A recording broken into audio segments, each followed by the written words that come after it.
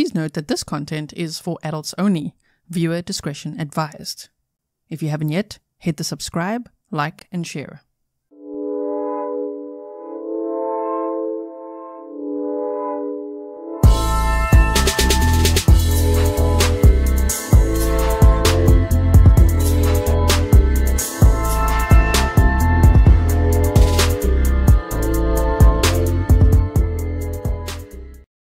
Hello everyone and welcome to another live stream with me, Grizzly. This is Grizzly True Crime, and today we continue to look at Crystal Rogers' case.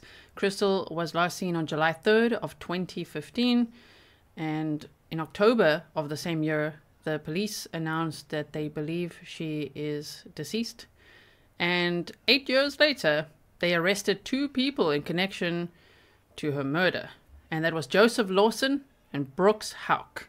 Now, today, we're going to be looking at the police interview with Nick Houck, Brooks's brother, and also his polygraph exam debrief. So we're doing that. If you haven't yet been following the case with us, I hope you will check out the playlist. Start with from the top of the playlist with a deep dive with a timeline, and then make your way through the rest of the content, including, of course, looking at Brooks Houck's full interview that we did yesterday. Today we're also going to be here for probably 4 hours, I would say. I prepared, of course, lots of clips for you again, and we're going to be looking at that Nick Houck interview. Welcome to all my moderators. Thank you so much for everything you do.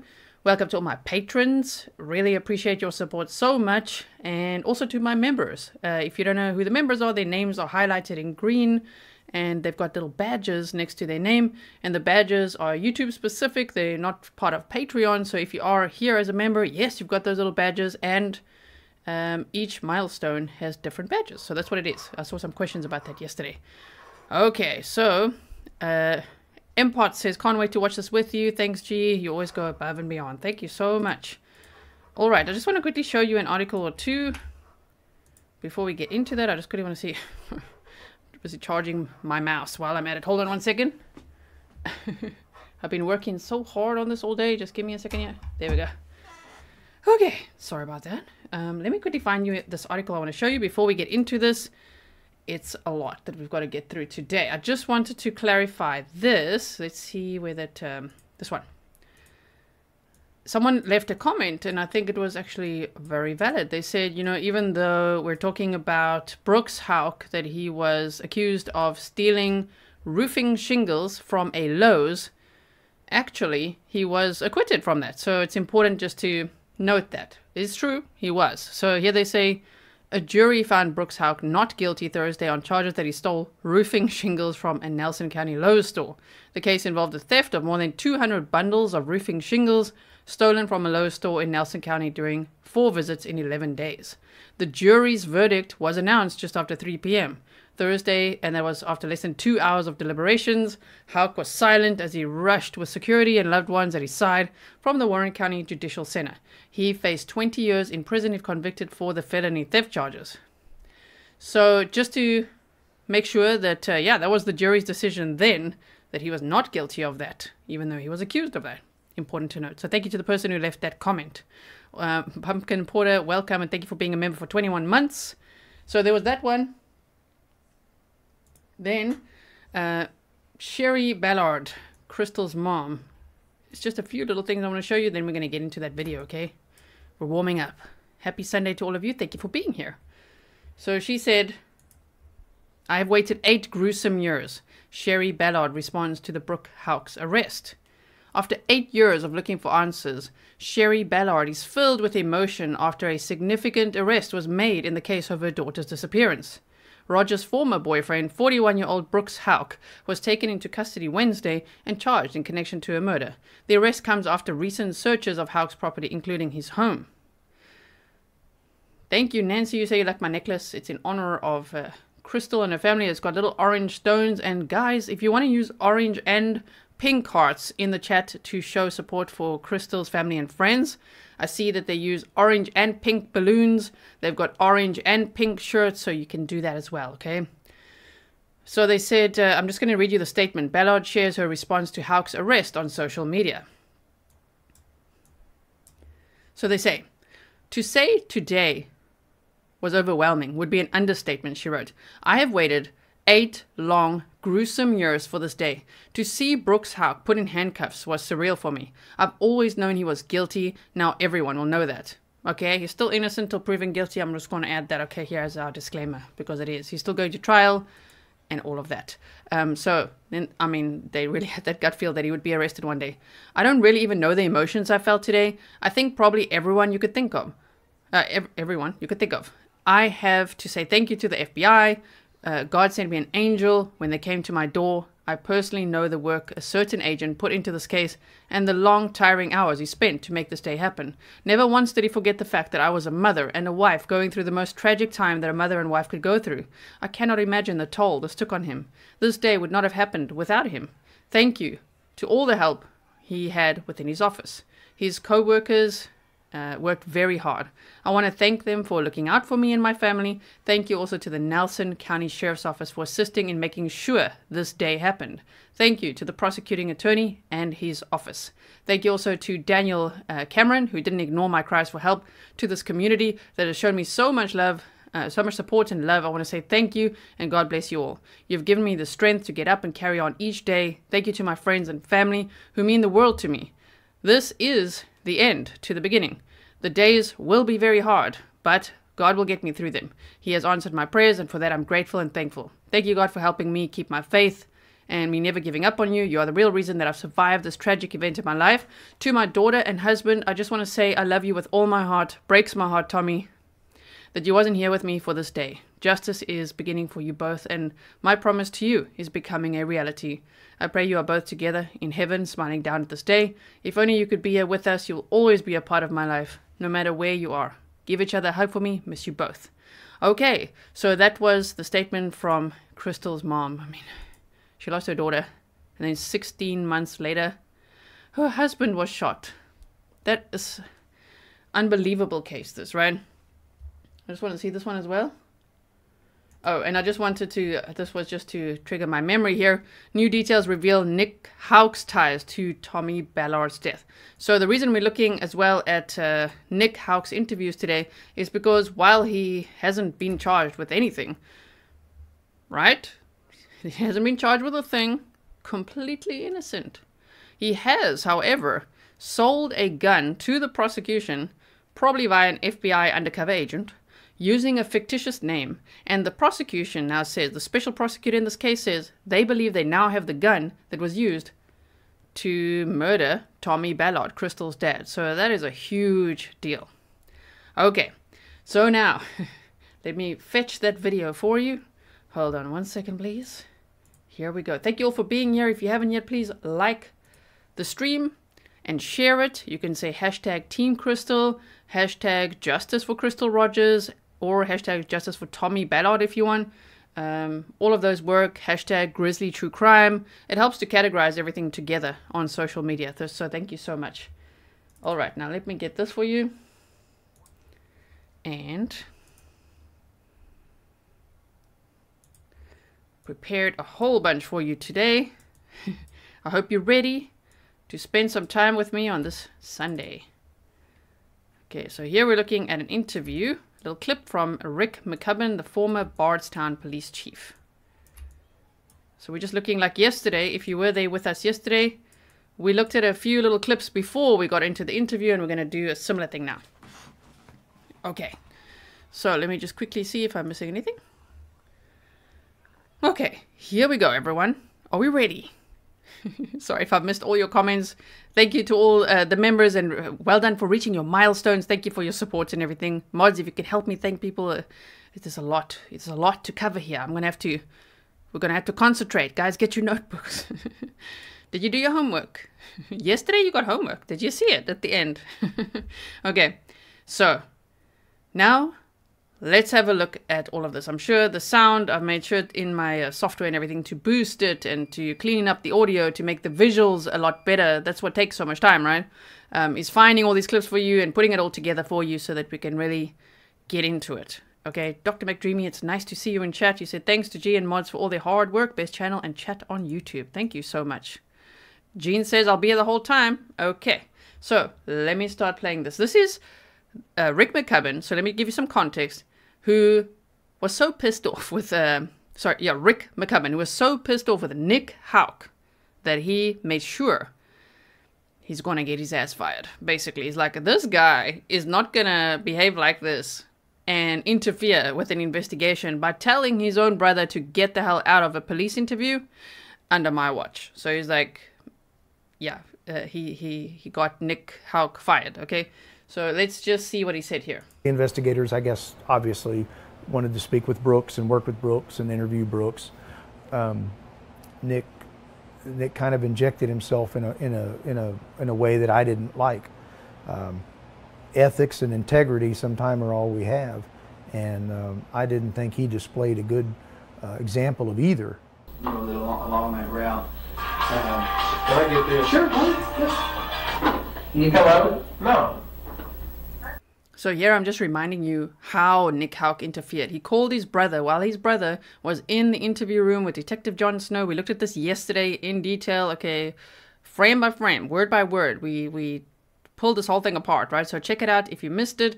I've also uploaded the uninterrupted version onto Patreon, and it's actually for public view. So if you want to just check out my Patreon, mods, if you could share that, then everyone can just have a look at it. And if you feel like signing up, you can, but that one you can just view uninterrupted if you want that.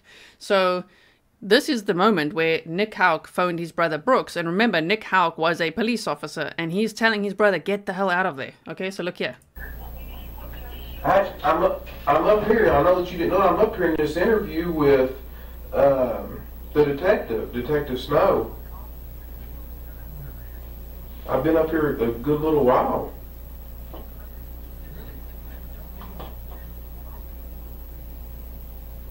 I'm filling out this this statement here and everything.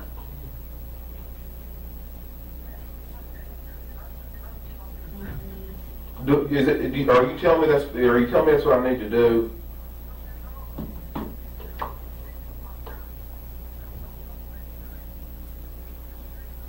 And Nick says he didn't tell him to leave. I know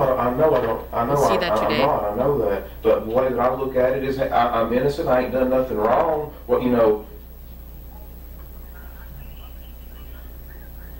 I know you told me innocent people have got jammed up, but if you're telling me to leave, I'll get up and leave. If you want me to.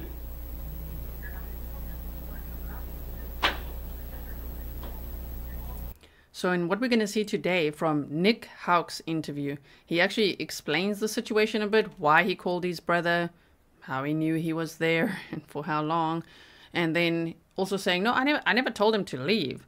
But he did say why he felt like maybe his brother should leave. So we're going to get into all of that today. I know I'm going through a lot, but I'm trying to get this guy to help me.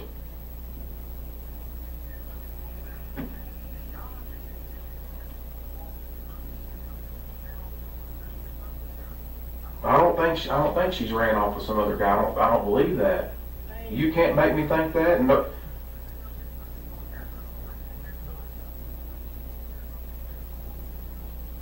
yeah, so do I.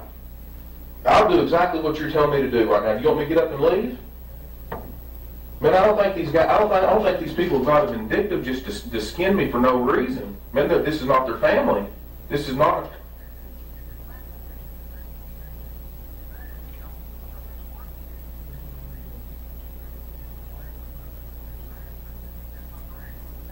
All right, thank you.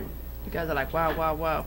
Look at Detective Snow taking it all in. Okay, this is just this clip. I just wanted to give this context for anyone who's only watching this episode and didn't watch yesterday's live stream. I'm sure they'll do their homework after this, right? He thinks y'all gonna fuck is what he thinks. I don't know who he is. Nick, my brother. And, you know, he wouldn't cooperate, didn't want to talk to the sheriff's office, who handled Crystal's disappearance, of course, as you know. And you know, I literally had to give him a direct order. You're going to cooperate. You're going to unass that chair, and you're going to cooperate, and that's a direct order quote. That's where that came from. Get out of my office, walk your ass over there, and you're going to cooperate. I can't do that with you as a civilian. You plead the fifth, you can do whatever. But when you're a police officer, we don't have that luxury. We do not. We took an oath. We don't have that luxury. If the investigators say we'd like to talk to that officer, we're going to talk. So, you know, a lot of things started to add up in his behavior. I couldn't put a finger on it, but I didn't have to. But I also knew that as long as I was chief, he was not going to be a police officer. So that's why I moved. And I called him in one day and I said, I'm going to fire you. We have a process in Kentucky. I said, but I'm going to fire you. And obviously, again, the mayor's the ultimate, but I said, I am going to the mayor as soon as you leave this office, and you are not going to wear a badge. You do not deserve to be a police officer. And he was very, okay. I thought, wow. I mean, just to be like, oh, okay. I mean, it's only his job he had for like a decade, right? Nick Houck, and he's just like, oh, okay. He probably didn't believe he would actually get fired, right? So now we're just going to quickly look at a clip of the family of Crystal, Sherry. We'll look at that now, and then we're getting into the interview, okay? Okay. Another was just down the road at his brother's house, Nick Houck, where we also saw police dogs sniffing around a white pickup truck and his home. Rifles were pulled from there as well. Sorry, I spoke too soon. We're now looking at the search warrant that was executed at Nick Houck's house, and then Sherry's reaction to all of it. One neighbor named Ashley Mudd said her husband heard a loud bang around 6 o'clock this morning that woke him up. She went outside and saw the police lights surrounding Nick's home. I knew exactly what they were doing, where they were at, and been waiting for it. I'm so happy it's finally happening. We need them here. I feel better than I did. I'm just praying that this is a step closer to answers for us. Answers that have eluded Sherry and Tommy Ballard for 13 long months. Their daughter, Crystal Rogers, has not been seen alive since July 3rd, 2015.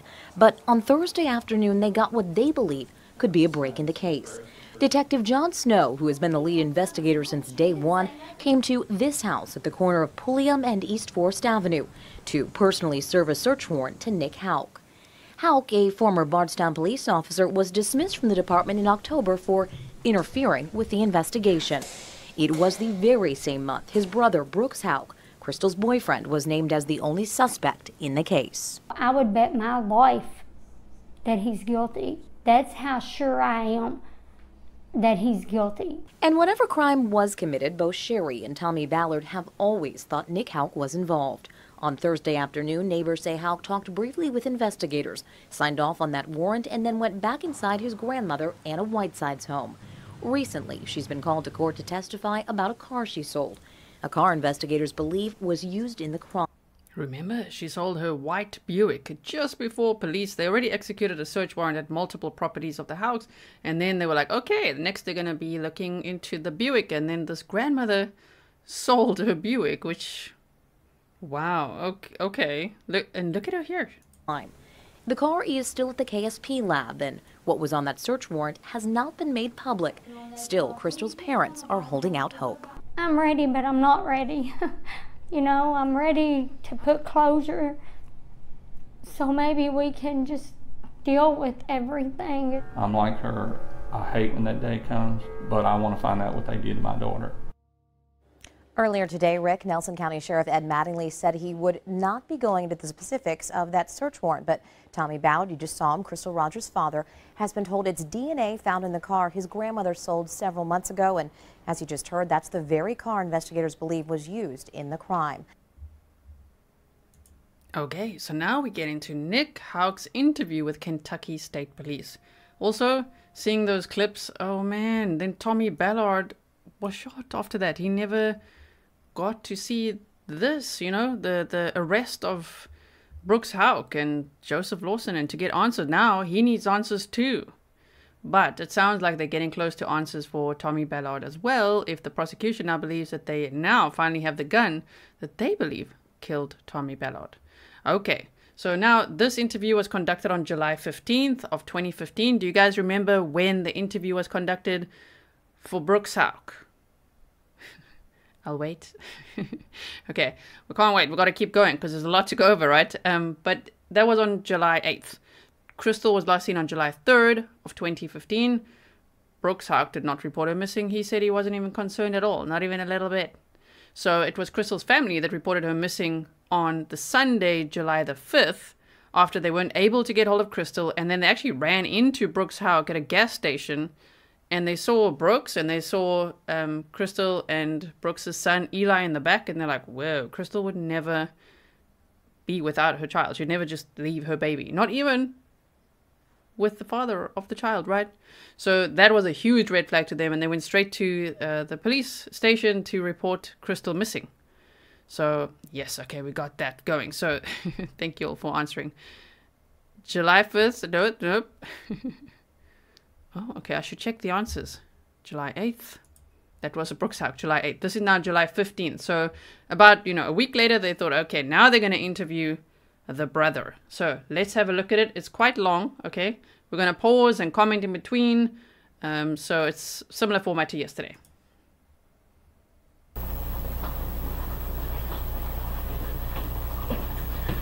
Nick, this is Detective John Wallen. Hello. All right. How you doing? Fine. How are you? Good. See if we can find some. You want that chair or this chair? The secretary won't be fine. That's not way. Get up here where we can use the desk.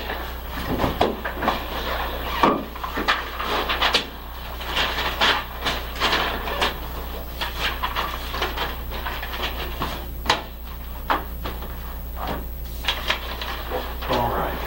I don't know what you all talked about on the way over here, or... No, we just basically talked about that he was willing to come over and talk to us, but Talking about his car, really. Okay. yeah, he liked the Caprice. Did he? It's actually John's car. Yeah. Okay. Yeah. Little dirty. I need to get in and clean it, but it's been raining so blessed much that it's hard to do anything with it. So just want to make sure you understand you're not under arrest, okay? I want to make sure that's Oh, I know that. right. Yeah, I know that. Okay. And it's my understanding that you testified at the grand jury this morning, is that I did. correct? Okay. Did you guys see that? When it's like, we just want you to understand you're not under arrest. And then he also does a bit of the hands. He says, oh no, I know that. Oh, I know. Now, he's never been arrested. Please remember that. He's never been arrested or charged with anything. We can almost say yet. Right? Okay. So, continuing on. And Mr. Grohagen had made mention of that he'd be willing to come in and, under oath, whatever that. Yeah, I don't have a problem with it. Okay, so you're still fine doing that? Okay. I guess let's just kind of start from the beginning. You don't know us, or I don't know you, you don't know me, so let me get your full name. Nicholas Houck. Sorry, guys. TNT. Is it? Yeah, TNT. Any other cell phones? Or Bluegrass. It's one or the other. AT&T or Bluegrass? I just changed it about maybe a month ago. Okay.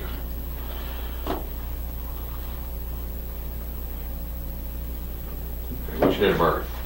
All right. You reside there at 99 Olympia Drive with anybody else? My girlfriend. What's her name? All right. How long? Even though it's out there, I redacted his birth date and his girlfriend's name and her birthday as well. So, yes, I just pointed out there that, I don't know, I always thought that Brooks was the older brother, but actually Nick Houck, he's the older brother. He's the police officer, the older brother. Brooks was into construction and had rental properties. Actually, both brothers had rental properties of their own. Nick makes that clear in this interview, like we each have our own, okay? So, yes, continuing on here. How long y'all live there? We've only been there for 2 or 3 weeks. Okay. And we just, I don't know if it matters, we just moved from 104 Glenview Drive in Bardstown. 104 Glenwood, you said? Glenview. Glenview, okay.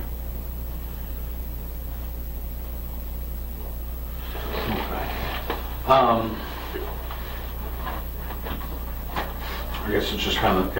I just see questions in chat about who's his representative or attorney, whatever. He doesn't have one. Remember, these Houcks are very confident that they are 100% innocent and they don't need an attorney. So, yes. I'll start from the beginning.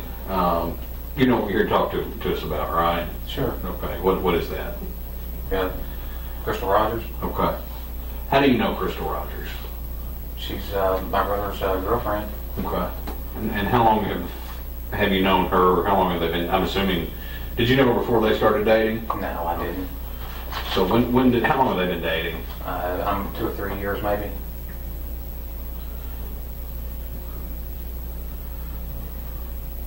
So 2 or 3 years?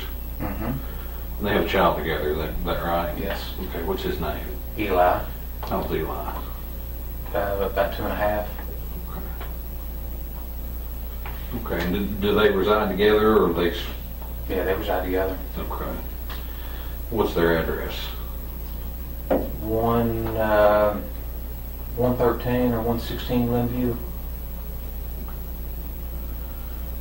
So y'all lived pretty close when you were at the old house? Mm-hmm. And your brother? That's another thing that I learned from this interview is how close they actually lived at the time of Crystal's disappearance. I mean, on the same road, on Glenview Drive. Nick Houck and his girlfriend lived just a couple of houses down. And then after Crystal went missing, Nick and his girlfriend moved to a new address. So that is interesting. His name is Brooks, is that right? Yeah, Brooks Houck.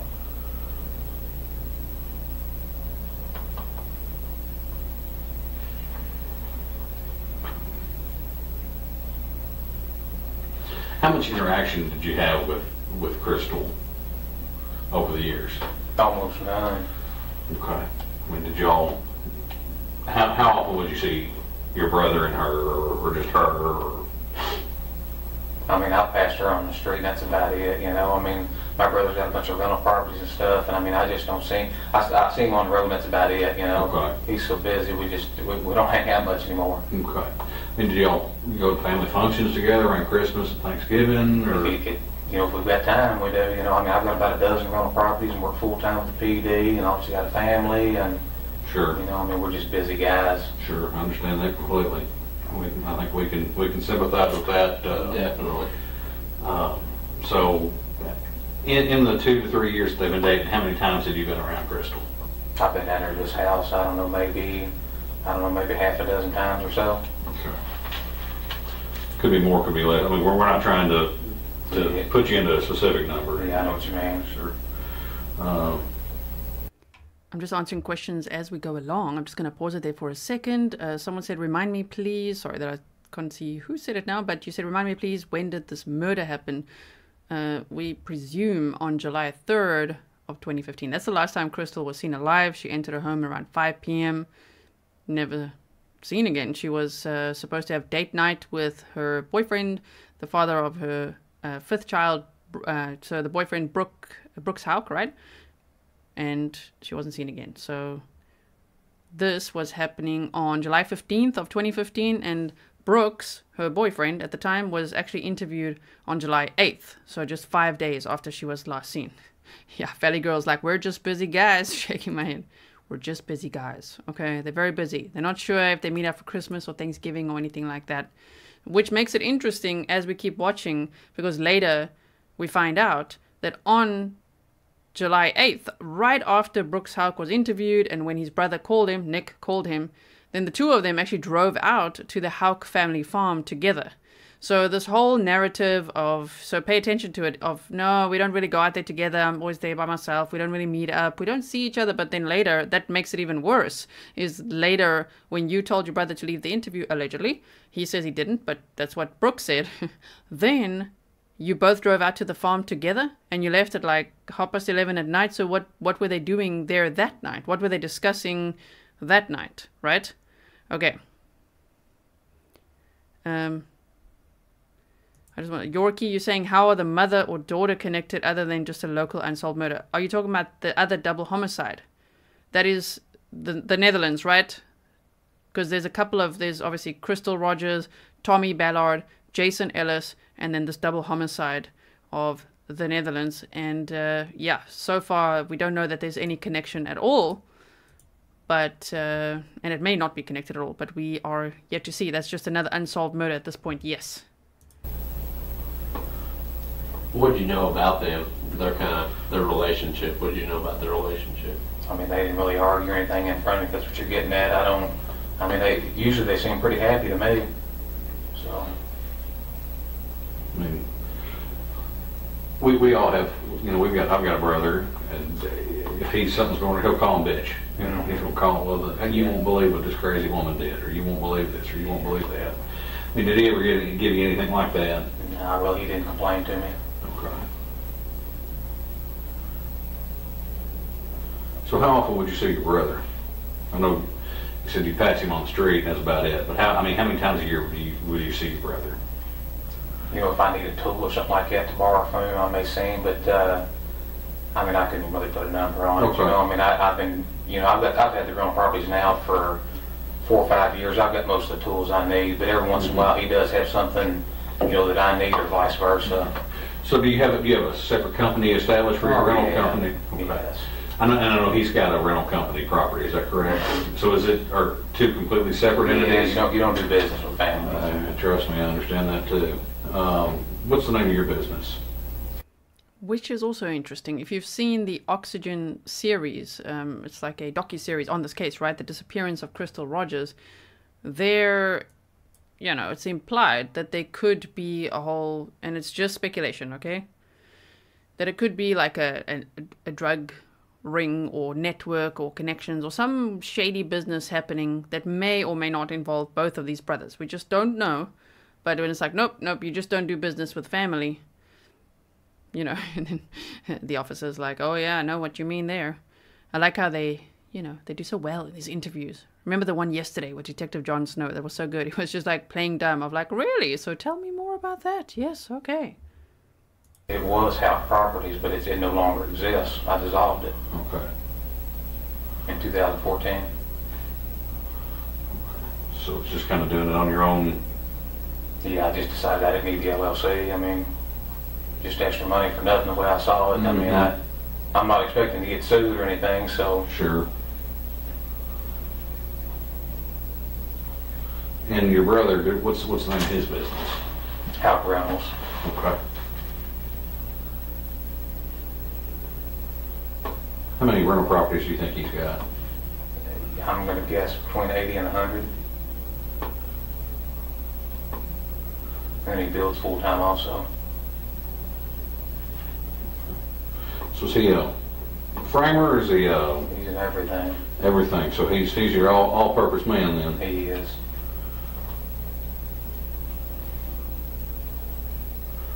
What does he do something more than does he do one thing more than another? Like, does he frame more than anything else? Does he roof more than anything else? I mean, he's just into all of it. I mean, he jumps right there and helps whoever's out there. I mean, obviously he has, you know, certain guys come in to do like the plumbing and electric stuff like that are licensed. Sure. But I mean, he's in there getting his hands dirty. Okay. So is he building for himself for the rental company, or is he building? No, he usually sells the houses that he builds. Okay, so he's a what do they call that? A slumlord? Well, no, not a slumlord, but there's you build a spec house. Yeah. Spec. No, he's building houses $150,000 and up now. Okay. Custom homes.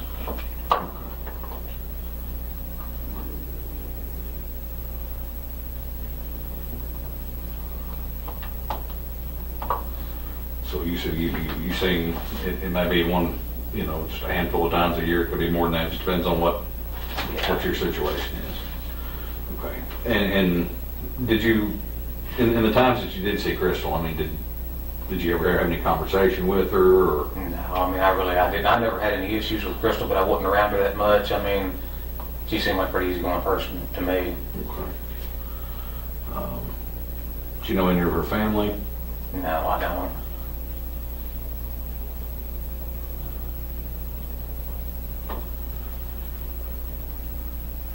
What about your nephew? Do you spend time with him, or? I wish I could say yes. I mean, I don't really see him much. Okay. Well, now didn't your brother run for sheriff? I guess last election. How did he have time to run a campaign? I don't have any idea what he was thinking or. So in 2014, Brooks Houck actually wanted to run for sheriff, and Nick Houck here is explaining that it didn't go well. That like, how did it go? He's like, not good. Okay, that he didn't become the sheriff. He wanted to run for sheriff just out of the blue. He's explaining sort of his thought process of why. You know, that he just thought, well, I've done so well in all my businesses, so I might as well run for sheriff. So that's interesting. So have a listen to what he says here. I I guess he thought he was really good at building. He had a lot of success there, and he thought he'd transition into the law enforcement. But I told him don't do it. Yeah. So. I mean, how'd that turn out? Not good. Yeah. Well, politics is, you know, police is one thing, politics is another. Exactly. So, I mean, why did he decide to run for sheriff? Did he ever say? He never said. I guess he thought he could. I don't know if he planned on continue building and then also be sheriff. I don't know what he was thinking. But I tried to talk some sense into him, and I guess it went in one ear and out the other one. So. Gotcha. If you would have won sheriff, you think he'd made you as chief deputy? I wouldn't work for him. You wouldn't work for him? No, I mean, I'm happy with the PD. No reason to leave. Isn't that so hectic? He says about his own brother, I wouldn't work for him. So if he became the sheriff, he's like, okay, if you became the sheriff, do you think that your brother would make you deputy? And he's like, I wouldn't work for him. Wow, okay. Interesting. Zonia says the volume on this is awful. I would encourage you to go and look at the originals. Oh my word. I've boosted the visuals, the colors, the sharpness, the sound as much as I could, cleaned it up as much as I could, put in all the little details and the captions. Yes, many hours.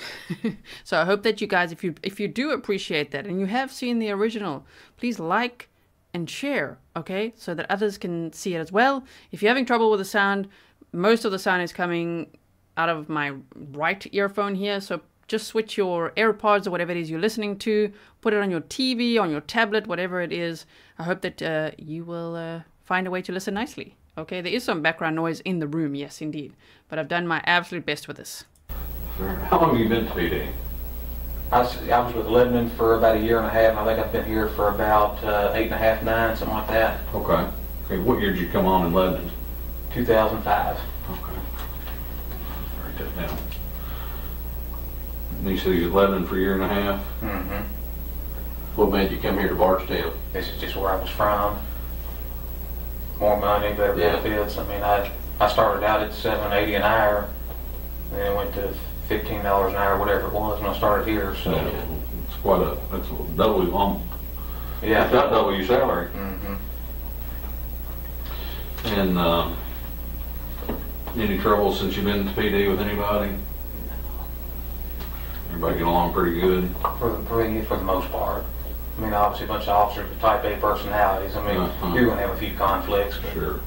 You never had any conflict with anybody specifically or anything like that? What shift are you working right now? First shift.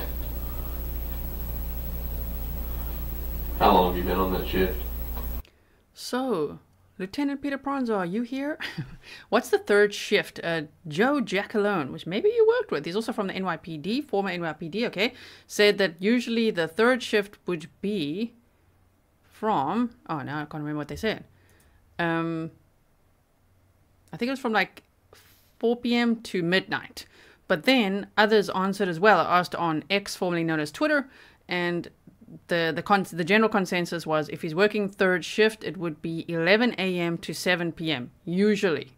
Now, the reason I think it's important just to note that is just to keep it in our mind, because what was he up to? What was he doing? Of course, the police will by now know it's been 8 years of investigating on the day that Crystal Rogers was last seen and the next day and so on, right? So they've been investigating the Houcks for a long time. So, yes, okay. So 11 a.m. to 7 p.m. should be the usual third shift in the Bardstown police. See, some of you guys are saying 12 a.m. to 8 a.m., so it's all different, but the general consensus was 11 a.m. to 7 p.m. also. Just changed that not too long. We went to 12-hour shifts. It's probably been in the neighborhood of 4 to 6 months, maybe. What were you on before that? I was working 4 to 2 o'clock in the morning. Who were the guys that you worked with on that shift? Who were the guys on that shift? It was me. Jason Ellis was on that shift. Let's see, Andrew was on third. Nathan Phillips, I believe, was on second. Michael Medley.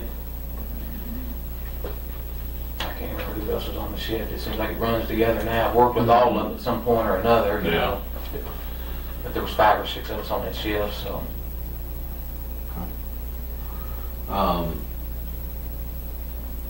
Based on Jacqueline's comment, you have a conflict with Officer Ellis? Question mark. He did work the same shift as Officer Jason Ellis. Jason Ellis was ambushed and pretty much assassinated on his way home from work the one day. And that's where the whole like drug speculation comes in, because Jason Ellis was the K9 guy. He had his K9 dog Figo, and out of nowhere he was killed. No one knows the motive really. So did he start investigating things and start finding things out, you know, speculatively about other police officers? I don't know. When's the last time that you had seen Crystal? I'm sure it was sometime I seen her just driving around out on the road, but I don't really remember where I was at or so. So you knew her. You knew her enough to know her car, to know where her car was. Yeah, oh yeah. What kind of car did she drive? A maroon Impala. Okay. Maroon Impala. She lived with your brother at the Glenview address. She did.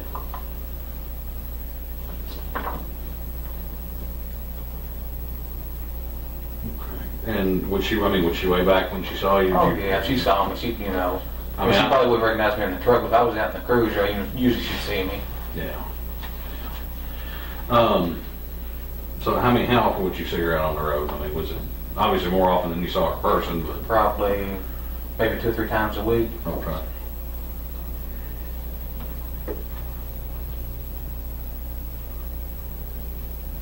So the last time you remember seeing her, she was in a car driving around. That's what I'm assuming. I'm not 100%, but I'm almost for certain. Okay. The last time that you actually were physically in the same room with her, when was that? It's been a long time ago. I don't really remember. Were we talking Christmas, Thanksgiving, before that, after that? Could have been Christmas, Thanksgiving. Okay. I mean, did she? What did she talk about? Anything specific? Anybody specific? I don't remember that. I can't even remember what I did 2 days ago. You know, I really. Which later these officers point out, because he keeps on like not remembering things. He's like, but we're police officers, so we're supposed to remember. You know what I mean? It's not a great thing for a police officer to say. Like, I can't remember what I did 2 days ago. What? I do have to quickly show you guys how close his house was. Okay? At the time of Crystal's disappearance. He moved out just after that, okay? So I'm going to show you that quickly, just so that you can see it. Have a look at this, okay? Here we go. Map time.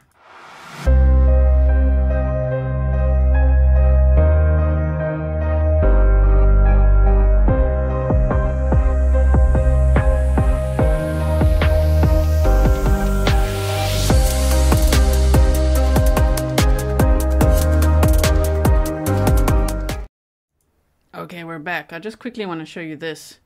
Look here. It's unbelievable how close the houses actually were. Okay, like this. We'll zoom in like this for you, and then we'll have to resize it. But look at this. It's unbelievable. So my point is, when he said, nah, he saw Crystal maybe like last year. How? Like, you literally lived on the same street. You're, for the very first time, I think, an uncle, right? This is your nephew, Eli. So Brooks Houck's home, where Crystal lived with Brooks and Eli, and then her 4 other kids would come and go to the house as well, was here. And like literally down the road, here's where I say Nick's original house, because that's where he lived. And when Crystal went missing, he moved out like the next week. So they're going to ask him a lot about the move and the blanket in the back of his cruiser and all kinds of stuff. But they were literally neighbors. So all of this, I have to show you this to continue so that you can just see. How is it possible that you say, I didn't see her maybe last year. Nope, no, nothing about her, nothing this. But here and there he's got details about what they fought about, or, you know, like how close they were, or things like that. So if I even just, where's that little measuring tool? It's moved now a little bit. But anyway, if we go from this house to this house, it's 0.12 of a mile. I mean, let's even do it for, hello. No, we don't want to copy to clipboard. We want to put it into meters. for those of us working 185 meters. And you're trying to tell me that you don't know when you last saw her. Maybe a year ago, something like that, right? Wow, okay. So anyway, so let's do the measurement done. We'll go back here. I'll resize it for you in a moment. And we carry on from here, okay? But just so that you know, keep it in your mind how close he really lived to them. And of course, I don't know. I find it a little bit odd that he moved right after that, but okay. It's a factor, though, to take into account. All right, so let's keep going. Okay. So you said your brother and her seemed happy? For the most part, they did. Okay. I mean, you know, for the most part, you said, what about well, there's one example I can think of. You know, I think there's been times when Brooks said that, you know, I think sometimes she complained that, you know, maybe he treated his son better than her kids or something like that, but that's about the only thing that really stands out. But nothing that, like, was seriously straining the relationship? Just Sorry, I hope to interrupt less as we go along, but we do have to comment on these things. That's interesting because that's what Brooks said to Sherry, that they fought about a little bit. That's what Brooks says the little spat was about on the very last day that Crystal was seen. Is they had a little fight, a little argument about how differently Brooks treats her other 4 children compared to the child they had together, Eli. I mean, he would only pay for Eli's groceries, not the other 4 kids, okay? So it's not just a rumor, that is how he treated them.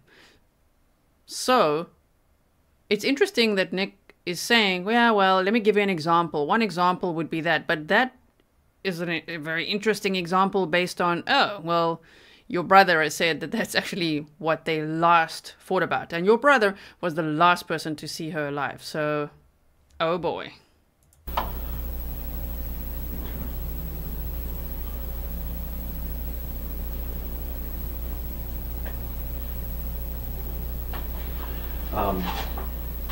Okay, so you said the last time you saw her was within the last... Probably within the last couple of weeks, maybe. Last couple of weeks. Did she have a job? I think at one time she worked up at the fast food mart on Bloomfield Road, but that's been some time ago. Okay. Since then, I mean, do you know where she's working at, or does she have a job? I'm not even sure. Okay. Did she help Brooks out on with the rental properties, or? Yeah, I don't know anything about that. And when you would get together, as you know. How can he not know anything about that? But maybe he doesn't, okay? However, Crystal told her mom the day before she went missing that Brooks thinks, she said, Mom, Brooks, he thinks I'm an idiot. He thinks I'm stupid, but I know everything. I've figured out basically what he's doing by avoiding the IRS, that he's taking cash payments for many of these properties. And she started, you know, looking into what he was really up to with these shady businesses. So, you know, for maybe Nick didn't know anything about whether Crystal was helping Brooks out to rent out some properties, but interesting that he didn't know anything, especially when you live right there, same road. And why'd you move? As, you know, just you and her and Brooks, or a bigger part of the family, where would you all get together at? Yeah, I don't know that we ever really got together. I mean, you know, obviously she's been over at Mom's house, you know, and I've seen her out there, but I mean, that's been a while back. Okay. So we really didn't get together. Okay. Now, is your mom's house down, is it by y'all's family farm? Mm-hmm. Pascal Ballard Road. Okay. I think we went out there, or I went out there the other day. There's like a black barn kind of a thing. It's called the Skid House. Skid House, okay. Was there? I just see these people confused in the chat. This is not Detective Snow here. These are 2 other Kentucky State Police detectives that are talking to Nick Houck, okay? So it's not Detective John Snow. That's not him here. I didn't catch their names in the beginning there. I tried. I listened a few times, and I'm like, I don't know. I don't want to botch the spelling or anything, okay? But it's 2 other officers from the Kentucky State Police, just to make sure you know. Sawmill in there one time. I saw the salt cedar. My grandfather, he did. Okay. He ran a sawmill. I saw the salt cedar. I said, there's got to be a portable mill here somewhere. Yeah. So. My grandfather, you know, he died when I was like maybe 6 or 7. So I mean, it's been a long time. Yeah, that's been a long time. Yeah, that had nothing to do with the case. I just my own person, because I love cedar. Mm-hmm. So. So you don't remember the last time that you had seen Crystal. How about when did you find out Crystal was missing? When do you remember finding out? Within a couple days. Okay. How did you find out? I don't know if I saw it on TV or. Yeah, I really don't know. I mean, I don't know if Brooks had mentioned it or I saw it on TV. It was all over Facebook and everything. You know, it's everywhere. It's on national news. I mean, this is, for all intents and purposes, your sister-in-law, and she's missing. I mean, do you and your brother just not talk to that extent that, you know, That's kind of bad, isn't it? I mean, you know. Yeah, I mean, but he never called you and told you she was missing, or no, nobody else in your family called and told you that she was missing? Called and asked, had you seen her? Yeah. Was it unusual for her to take off like that, or? I know Brooks has said she's taken off to her, I think her mom's before, but Another little potential slip up. I don't know from which brother. Brooks is the one arrested, okay? Charged with murder and tampering with the evidence. Nick here says, Brooks said she's taken off to her mom before, but that is not what Brooks said. Brooks said that sometimes Crystal would go to Sabrina's house. You know, he mentioned Sabrina, which I think was a cousin. So here he's saying Brooks said she's taken off to her mom before. No, it's not the story. It's not the story that Brooks... I'm sure when Brooks watched this, he's probably like, no, not her mom's house, a cousin's house, okay? Or fantasy parties. Remember that as well. Oh, dear. I didn't know anything about that either, so... I mean, I know when you get baby mama drama, you try to stay out of it, but I mean, you would think if he was really, you know, concerned that he would, hey, my brother's a police officer, he knows what to do, let me call him and see what's going on. Yeah, it's not like that. Okay. So you don't know how you found out she was missing, whether it was from Facebook or TV or if he mentioned it? No. I mean... I've talked, you know, I had several people that watched, you know, talked to me about it, so... Like I said, it's ran together at this point. Sure. I mean, has he talked to you about it a lot, or? Very little, if any, you know, I mean... He's a great police officer, isn't he? We have no idea why he got fired. I mean, he has no idea that his potential sister-in-law went missing. Wow. He's like, I don't know if I found out on Facebook or TV. Not sure. Dude, you're a police officer. Like, this is unbelievable. He was literally still a police officer at the Bardstown Police Department. But on the job before, he has been accused of sleeping on the job and of not reporting a teen missing. I'd love to know more about that. I haven't found any more about that. I just heard it from, I don't know, one of the documentaries or the podcast or something I listened to with all the research, right, that I've done. Everything I've read, there was somewhere where they said he slept on the job and didn't report a teen missing. But so, yeah, I guess if that's anything to go on. But he's just like, nah, I don't know. Where I heard it. Wow. Okay. Right. Like, I mean, what's he said? I don't know that he said much anything. I mean, obviously, I'm not really gonna bring it up to him because I mean, I know him well. I know he's a good guy and that he wouldn't have anything to do with something like this. So, I mean, I'm not gonna sit there and question him about it. You know, I mean, I just feel like I know for sure that he had nothing to do with her. You're only a police officer. This is why he got fired, because he didn't do anything that a police officer would normally do. Doesn't remember where he was 2 days ago. Doesn't know when Crystal went missing. Yeah, no, and he's not going to sit there and question his brother about it, okay? He just knows. He just assumes he's a good guy, he didn't do anything, that's it. Experience or whatever, and I mean, that's just where I'm at. Sure. But I mean, you kind of see the flip side of that coin too, don't you? That if he's really concerned about her coming home, he might be talking, you know, man, we got to do something to find her, we got to do this, we got to do that. Yeah. But he's never mentioned anything like that to you? No. What's been the one thing he's mentioned to you the most during this whole thing? Nothing stands out. Nothing stands out. So she goes, and I'm kind of working third party here, so forgive me, and you may have a better idea on the timeline. Friday night the 3rd, I think, was the last time that anybody said they saw her, right? Mm-hmm. Where was that at? Do you know? I think somebody said it was at Walmart. Okay.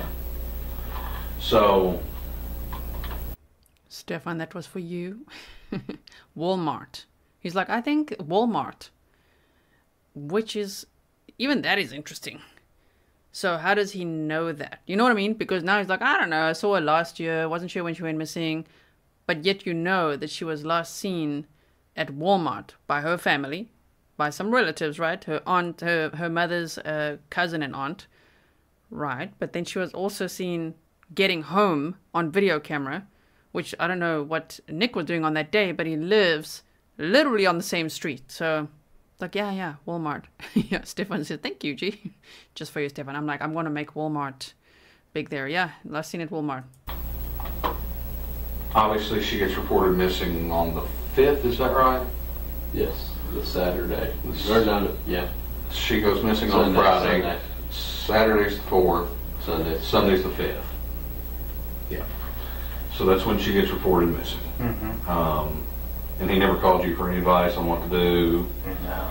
Okay. I mean, would that be unusual? I don't think so. Okay. When did he ever call you after he reported her missing? I'm sure at some point he's called. I mean, I don't really remember what he asked about, but... Okay.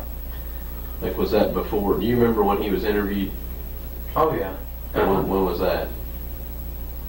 A few days after the fact. I mean, like a few days after what? A few days after everything came out and the SO started interviewing. A few days after the fact. Then they're like, what? A few days after what? Because he said he didn't really know that she was even missing. And we know that Brooks Houck was interviewed on July 8th, which was only 5 days after Crystal was last seen. And it was the 4th of July weekend. So if you think about it, you know what I mean? When he's like a few days after the fact. Oh, after what fact? A few days after what? Ooh, they got him there a little bit, huh?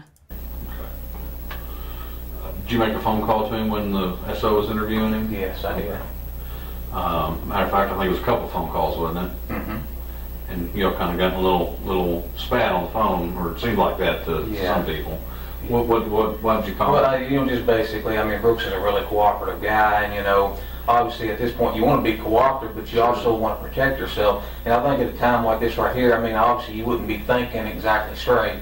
So I just wanted to make sure that he was kind of, you know, protecting himself while that he cooperated with law enforcement, and so I didn't want him to. I mean, it's just easy to get things confused and stuff, and you know, so. Well, I mean, you know, you said yourself he's a cooperative guy, and you trust him, and to know that he's not involved in this. Then what reservations would you have about him talking? Well, for one, the guy that's interviewing him has openly admitted that he lies in court. Okay. So I mean, that kind of bothered me a little bit that John was doing it, but you know, that's just the way it is. You know, I mean. Right. So he's accusing Detective John Snow of lying in court. You know what the Houck family does in court? They record grand jury indictments. Yes, those grand jury proceedings, they record that. And then, you know, tell each other, what if it beeps and what if it this, and don't worry, we need to hear this. Okay, I'm just adding that in there in case you didn't know that, right? You know what, we can't pick and choose what calls we get. Most definitely. Yeah. What do you think about your brother? He took a polygraph, didn't he? What do you think about the results of the polygraph? I don't think they would have passed him no matter what, you know. I mean, I think he went up there and did well, and I think that's just what they said, you know. I mean, why would you say that it wouldn't matter? Yeah, it just seems like it doesn't matter what he does or says. You know, everybody's kind of like pointing the finger at him. And I mean, actually, that would be natural, but sure. You know, I mean, it's just at this point, it doesn't matter what he does. You know, he looks like the bad one, so that's the reason why I feel like I do. Well, and that's one of the things we did. We called and checked with our polygraphers because I mean, I don't know what experience you've had with them. None. I mean, you know. We use them all the time, and I'd put them up against any of them in the country. I mean, they're that good. Yeah, and they work for the state police. And 1 week from this point, actually on July 24th, Nick Houck himself was subjected to that polygraph exam. And we're going to watch the debrief afterwards where they tell him, you didn't pass, it was inconsistent. And the questions that are coming back as showing some signs of deception are all the questions about Crystal. And he gets very angry about that. So we are still going to look at that today as well, okay? So hang in there. They don't work for me, they don't work for you guys here, they don't work for the Sheriff's Department. They don't have any interest in these cases except to run the polygraph. That's all that their interest is. but you know, just some feedback from them, you know, and you know, it is what it is. It was inconclusive. So. Yeah. I don't know. I've never even heard of one being inconclusive like that. It's either pass or fail. But again, I don't know nothing about them, so really that doesn't surprise me. Sure. Well, me and him both can tell you we've learned a lot more about the polygraph in the last 4 or 5 years than we ever thought we would. Mm-hmm. So you talked to him on that date, but he was having the interview, or you called him. I think I called him once. I think the task force guys had his phone, and then at some point I guess they gave him the phone back, and then I got a hold of him. But he'd been up here several hours. You know, it wasn't like I just interrupted right from the very beginning. I thought, what the hell are they doing? You know, I mean, I'm asking the same questions over and over. What these guys done? How did you know he had been up here for several hours? I guess he could. I just love how they get him. He like walks himself into all these. They're like, wait, how did you know he was here for a couple of hours? Because he's like, I don't know, didn't know anything, you know. And then suddenly he's like, oh yeah, like he called him. Apparently, Brooks called him to say he was going to be interviewed by the police. So, oh, then you're going to talk to your brother, the law enforcement officer, right? So then now they're catching him in that. Joni says, I love you, Grizzly, but wow, I hate this guy. I'm actually surprised you're covering this case so much. He's a total creep. Obviously, well, we don't know that this one is responsible. This is the brother. So he's got no involvements whatsoever right now that we know of. It's speculated he might also be arrested, but we don't know. He's completely innocent at this point. The brother of Brooks Houck, the brother has been charged with Crystal Rogers' murder and tampering with evidence. So as Joseph Lawson was arrested right before Brooks Houck, and he was charged with conspiracy to commit murder and also tampering with evidence. I'm covering the case because my inbox blew up as soon as the arrest was made, and I completely understand why. I mean, it's 8 years. 8 years that Crystal's family have waited for answers. Like 8 years where everybody had the red flag going for the boyfriend. 8 years later, the boyfriend was arrested. That is, whoa. And with all these investigations and so many search warrants and the FBI getting involved in 2020, it's been huge. So yes, and hopefully we can see the trial together, which might actually be in like 2025 or something like that. Okay? Rochelle says, we must remember he's trying to save his ass here. So he's either, you know, covering for his brother, maybe having knowledge of what his brother did, or did he help him in any way? Will he later also maybe be charged with, you know, tampering with evidence or things like that? We don't know. We don't know. Right now, just to disclaimer out there, he's completely innocent, right? He's not even innocent till proven guilty. He's innocent. Okay, we're just checking what he's saying about Brooks, his brother, seeing as Brooks was just arrested and charged with murder and being held on a $10 million bond. Yes. Thank you, Anonymous Lurker, and thank you for your wonderful emails. You send such kind emails. I really appreciate it. It makes my day. You said, love the way Ms. Grizzly lays out facts and highlights red flags so we can make an informed decision on what we think instead of mindlessly engage in a witch hunt. Yeah, we don't want to do that. Thank you so much for acknowledging that. Okay, let's continue on. Yeah, I think he called me. Okay, so he called you before and said, hey, I'm going to the PD, I'm getting ready to get Yeah, in. I think, And what did you tell him at that point? I said, go over and be cooperative, you know. Say what you mean and mean what you say, and just, you know, do the best you can. And what did you say to him after when you said he'd been here for a couple hours? What was? I just asked him. I said, what the hell's going on up there? They asking the same questions over and over, trying to trip you up, or what's the deal? And he said he was given a detailed statement or whatever. I said, well, that's fine, you know, just, you know, at a time like this, you know, things are spinning, you know, just, you got to protect yourself while you cooperate, just kind of. Did you ever tell him to leave the interview? No, I didn't tell him to leave the interview. Right. Did you ever tell him to seek legal counsel before talking to the police again? No. Okay. So you didn't tell him you need to get out of there, or you don't trust these folks up here? No, I said go ahead and finish your narrative, whatever it is, your written statement that you're giving them, but just you know, just watch what you're doing. You know, be sure you're thinking clearly and cooperate and go along with it. I mean, you know, I guess the conundrum I'm kind of having in my own head, because like I said, we're coming at this from the outside. Mm-hmm. You know, we don't. Sorry about that. I was just chatting there to Mr. Grizzly because he brought me my charger for my mouse because my mouse has worked so hard it's dying.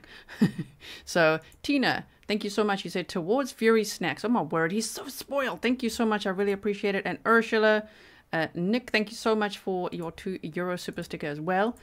I mean, did you guys catch that? How many times in that sentence he said cooperate? Like, just say what you mean and mean what you say and cooperate and all that. But 5 minutes ago, maybe 3 minutes ago, he said, well, you know, my brother's a very cooperative guy, and he was very worried about that. Of like, oh, no, just be careful what you say. You might not be in your right state of mind.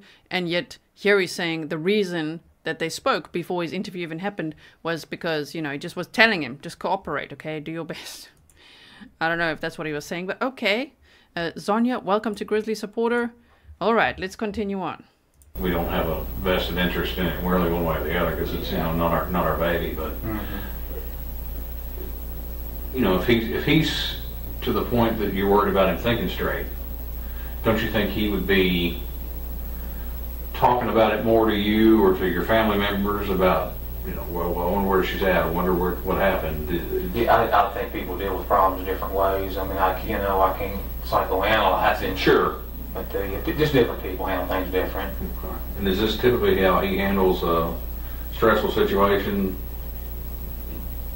I mean, you've been brothers for 30-some years now, so. Yeah, I mean, I really haven't ran across another situation like this, you know. I mean, I don't know anything compared to. Well, I mean, you know, say for example, he's got, you know, 3 rental properties that need this, and this done, and he's got 2 houses he's got to get put up, or something's got to get done that week. How does he handle that stress? I mean, does he just go forward? Does it crumple up like a piece of paper? Well, I mean, he's got 100 houses. What do you think? He goes forward. Yeah. Okay. And did he just say one of the Houcks? What do you think? Is that what he's saying? He's like, what do you think? He goes forward. By the way, Nick Houck was 36 years old at the time of this interview, and his brother Brooks was 33, because his brother is 41 now. Yes. Okay, so they're only 3 years apart. So it's just like, well, you've been brothers for some time now. Yeah. You know, he's known his brother for 33 years at this point. Okay. And, you know, Katie barred the doors, we're getting this done. Is that pretty much how he, you know, I'm not trying to put words in your mouth. Is that? Yeah, I think he tries to do the best he can. If he can, and he just goes on. I mean, obviously his stress level's going to be up, you know, with all the rental properties and everything. But I mean, he's been pretty successful. So. Sure. But I'm not right there walking along with him, so I can't really testify as to what he's actually doing from day to day. Okay.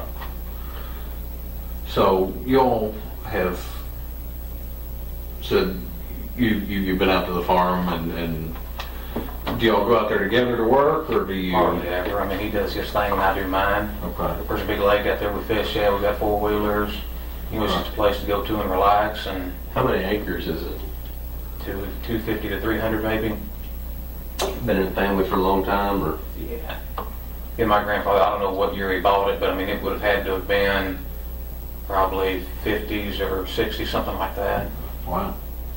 It's been in the family for a long time now. So when, I know you said you got the skid house, is that what you called it? That's what they put them in. He built skids for a living, so that's what they stored them in. Gotcha. We just kind of adopted the name. And okay. I mean, do each of you have your own area out there, or is it all his? Is it all? I mean, we all use it, but I mean, it's his place, you know, his and Mom's. But I mean, do you have like is it just communal tools and tractors and things like that, or do you have like these are Nick's tools, these are Brooks' tools? No. Okay. I didn't know how, you know, some people have like their own individual sections of things. How come he owns it with your mom? I don't know that he owns it with Mom. I don't know if it's I thought it was in Mom's name, but he's the one that bought. I don't even get into that, you know. I think it's in Mom's name though.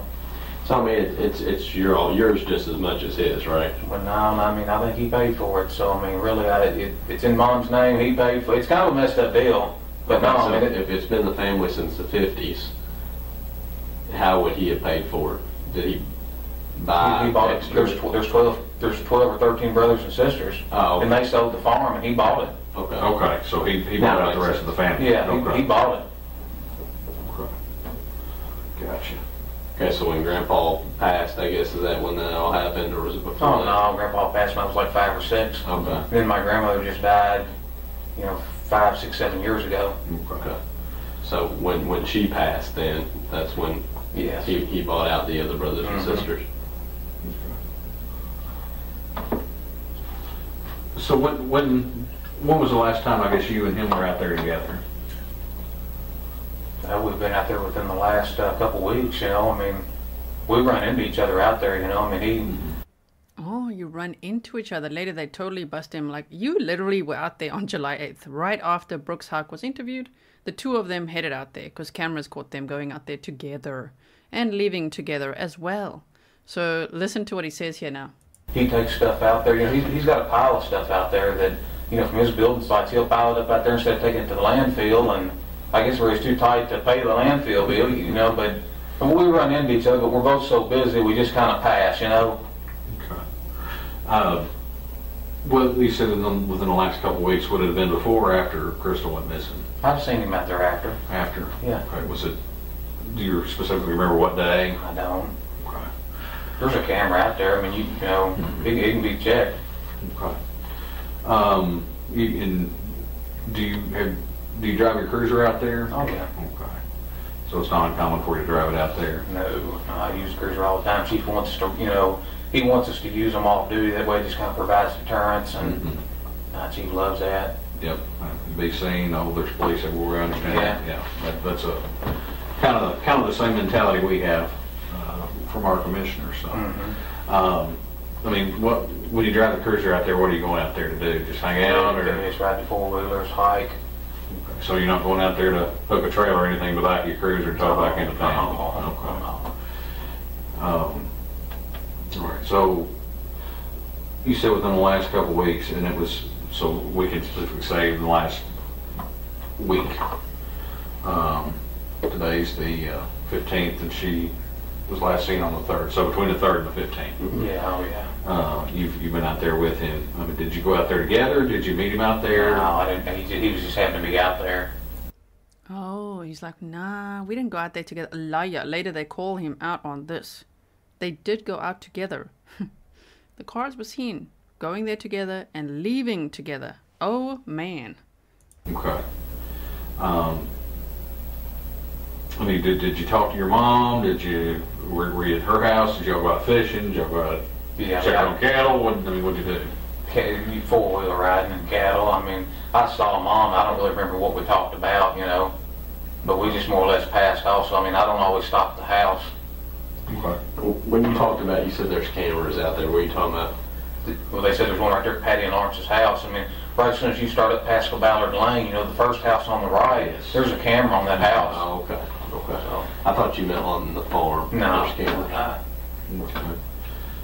I guess He sure does know where the cameras are. Doesn't have much memory of anything, but he knows exactly where the cameras are. There's a camera at a house on that Pascal Ballard Lane, which is where the Houck family farm is, but not on the farm. Okay? I mean, it's no secret that your cruiser was, you know, the chief asked you to bring it in. Yeah. He didn't ask me to bring it in. He came to my house. Okay. Yeah.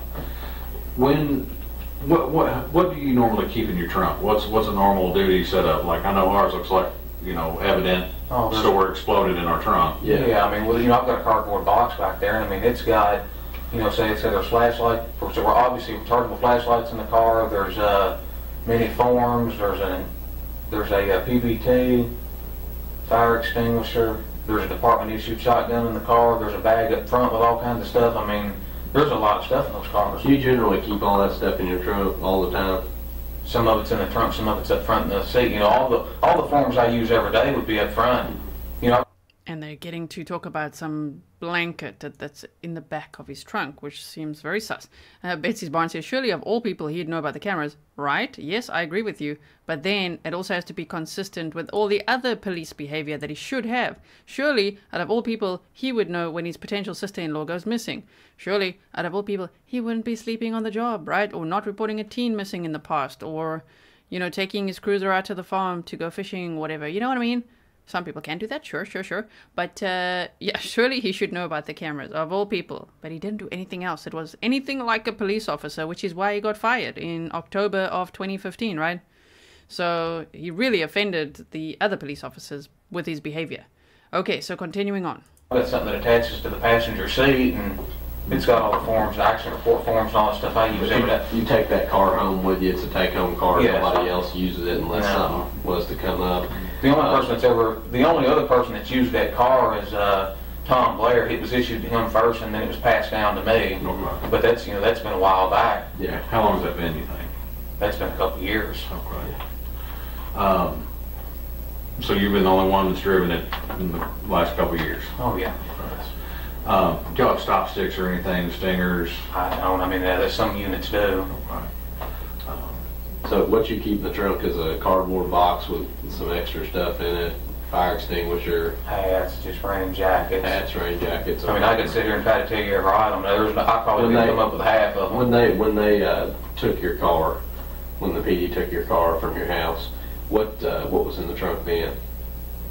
Well, it's this morning grand jury came up with just all the stuff I just told you. But there was also one other thing I can remember that was there was I don't know, just a regular blanket for moving. You know, where I moved from 104 Glenview Drive to where I'm at now, I took the blanket that was there and I just put it between furniture to keep it from marring up the finish on it. As it went down the road, I guess it was going to jingle around and. In the trunk of your cruiser? Mm-hmm. You had furniture in the trunk? No, I didn't. No, what I did, I got the blanket at the farm. I used it, and then I was going to take it back in a few days. I forgot about it, so it's sitting there in the trunk, But no, I used my trailer and truck. Okay. So instead of putting it in the truck, you put it in the trunk of the cruiser, though? Yeah, I was going to return it back out there, so I just put it in the trunk, and then when I was out there, I was just going to return it to where I found it. Did you just not never get around to it? I didn't. Where you said you got it from the farm? Where specifically did you get it from? The skid house. There's several of them down there. Where at specifically in the skid house? When you walk in the front door, right there to the right hand side. Okay. Do the other blankets look just like that blanket? Mm-hmm. So it's, I mean, it'd be easy to say, look, there's still 2 blankets here, and that's the same blanket as what was there. I think so. Now, were all those things in your trunk when they took the car, other than the blanket? So nothing was missing out of your trunk as far as your fire extinguisher was in there? Everything was in there with the blanket. Okay, so everything was in your trunk just like you carry it when you go to work, except the blanket was in there with it? Yeah. So do you remember going out? Keep in mind they're asking a lot of questions about the blanket at this point because the back of his cruiser lit up with luminol tests and he can't explain that. The farm, even the July the 8th? I don't, but I very easily could have been out there. That was incidentally the same night that your brother was, I think the same night your brother was interviewed by police. Yeah, Wednesday, July 8th. You said there was cameras out there on that house. They got him now. The cameras would have caught your car following Brooks Wouldn't on the way out to the. Wouldn't surprise me. But you said generally, you would just go out to the farm and you would just meet him there. On this occasion, you all both went Well, together. usually I don't meet him there. I mean, he's just out there doing his own thing, and then I go out there and do my own thing. I mean. Well, if that's what happened that night, it would have been just perfect timing that you were following right behind him, that you just so happened to meet him at the farm. I see what you're saying. Okay. So think back. Was there a time that you all both went out there at the same time for a specific reason? Not that I recall. So it just would have been coincidence that your car was following right behind his truck when it passed by that camera going to the farm? Yeah, that's happened before. So this night in particular, it would have been, you would have left after dark. Y'all came together and you would have left after dark. Do you remember that night? Easily could have. Okay. I mean, do you remember it? No, really, I don't. He remembers everything about the blanket, but he doesn't remember going there with his brother or leaving at the same time. That he just doesn't recall. Okay? So, if you're only joining the stream now, welcome to the stream. We are looking in detail at Crystal Rogers' case. There's been an arrest made after 8 years, and it was an arrest of her former boyfriend, Brooks Houck. And now this is his brother, who was a police officer at the time. A lot of sus things surrounding him, a couple of red flags. So we're just looking at this interview as well, because we've done a deep dive on Brooks Houck's interview. I haven't seen an interview for Joseph Lawson. That doesn't seem to have been released. I wonder if there is one. That's the other guy that was arrested. So welcome. Thank you for spending your time here with me. If you are here live on a Sunday with us, really appreciate it. We're going to be here for a while. We're looking at This entire interview that happened on July 15th of 2015, Crystal Rogers was last seen on July 3rd of 2015. They believe that's when she was murdered, and Brooks Houck has been charged with her murder and tampering with evidence. So that is what we are looking at. The other guy was charged with Joseph Lawson, conspiracy to commit murder, and tampering with evidence. And there was actually a guy arrested in 2015, Danny Singleton. We looked at that in episode 1. I hope you'll check out my playlist and especially look at the first episode, that deep dive that we did, the timeline. It'll give you a really good overview of the case, okay, if you want to. Welcome, the earth laughs in flowers. So, but Danny Singleton was arrested on perjury charges because he lied to a grand jury about his whereabouts on that very night, Friday, the 3rd of July of 2015. And then he spent 8 months in prison and was released with 2 months of probation, and that's that, okay? MKO says lots of gaps and then lots of info. Yes, that's a good way to describe it. And thank you so much for your sticker. So we'll still be here for quite some time. I'm sure the stream will be probably 4 hours long today. So I hope that you are going to be here with us throughout. All right, if you haven't yet, please subscribe, become part of this community. We'd love to have you here. If you're just lurking, don't feel shy, come say hello in chat. We are a very friendly bunch, okay? The Grizzlies are the nicest and the mods are the best, okay? So, and then if you haven't yet liked and shared, please do that now. It really helps others know I am live right now, or others who haven't seen, you know, any commentary on this. I know this is from 8 years ago, but the commentary, if you want to share that, please do that. Okay, let's continue on. As now they've busted him. I'm like, well, you know those cameras you talked about? Yeah, they show that you were out there with your brother and you left with your brother on the very day that he was interviewed by police. That very interview that he interrupted and told his brother to get the hell out of, even though he denies telling his brother to leave. Okay, we continue on. Okay. Do you remember, were you all in the skid house? Were you at your mom's talking? No, I mean, I can't even remember what he was doing. I mean, it was the 8th, it's the 15th, I don't. I mean, do you remember being out there with him at the farm that evening? I think I remember seeing him out there. Okay, so you didn't. You're saying you didn't intentionally follow him out there, and did you all leave? Do you remember leaving together? Mm-mm. Why did he leave earlier? Or you leave earlier? Do you remember? I don't have any idea. Did you leave first or did he leave first? I don't know. But you remember, I mean, it's just been a week ago. Mm-hmm. Driving down Pascal Ballard, your car behind his truck. I mean, you got turned into the farm there. You remember, can you go back and put that in your head, just driving down that road and you see your brother in front of you? What happened after that? I can't. Let's go back. You remember talking to your brother on the phone when he was up here, right? Mm-hmm. What did you do after you got off the phone with him? I really don't know. Okay. Do you smoke? I really don't know. Okay, well, what they know is that you literally got in your car. You got in your car and followed your brother to the Houck family farm. And he's like, no idea. Yeah. That was a week ago. No. Chew tobacco? No. Drink? Nope. No. Drink coffee? Nope. You know, it ain't fun, dude. Guys, he doesn't drink coffee. No coffee. I know some people don't drink coffee, okay? I don't know if he drinks tea or what, but I can't imagine a police officer who doesn't drink coffee. I'm like, that's a red flag. I'm just kidding. Okay, that's sarcasm. But like, whoa, no drinking, no smoking, no coffee? What? What's that? Not much. Working all the time, like, I understand that completely. So it would possible that y'all were out at the farm together that night. You just don't remember specifically. You saying the 8th? Yeah. Could have been. Okay. Did you work on the 8th? Last Wednesday. You work on Wednesdays? What day did you take the car? Because I haven't been It to went on work Thursday. Thursday the 9th. I don't think I could. If I was at the farm on Wednesday, then I couldn't have worked. Okay. Yeah, I don't think so. So what days are you generally off? Let's see. So like 1 week I'll be off Thursday, Friday, Saturday, Sunday. Come back Monday. Work Tuesday, off Wednesday. Okay. work Thursday, Friday. So it's hard to keep up with. Sure. I mean, it's a mess. Well, how do you keep up with it? I've got a schedule. Like, you literally don't know your own days off, dude. He's like, he's just naming days now. Oh man, yes, hilarious. Says coffee would interfere with his naps. Yeah, because he was accused of sleeping on the job quite a few times. Oh man. At home. Okay. Yeah, I've got to leave my schedule still today, even 5-6 months later. Now, what's your normal shift time end? 7 o'clock. So say if y'all went out to the farm 8:30.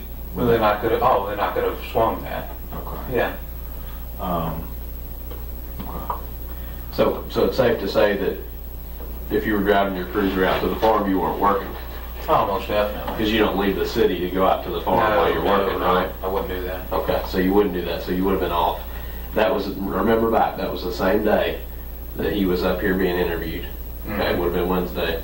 If he was up here interviewed, you had phone conversations with him before he came up here.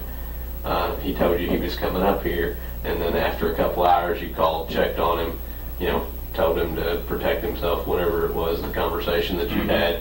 And then after that phone call, within 2 hours, both of y'all were driving to the farm on the camera. Okay. So we know all that. There's no debate about that. We know that. Like when he knows he's in a corner, literally backed into a corner. He's like,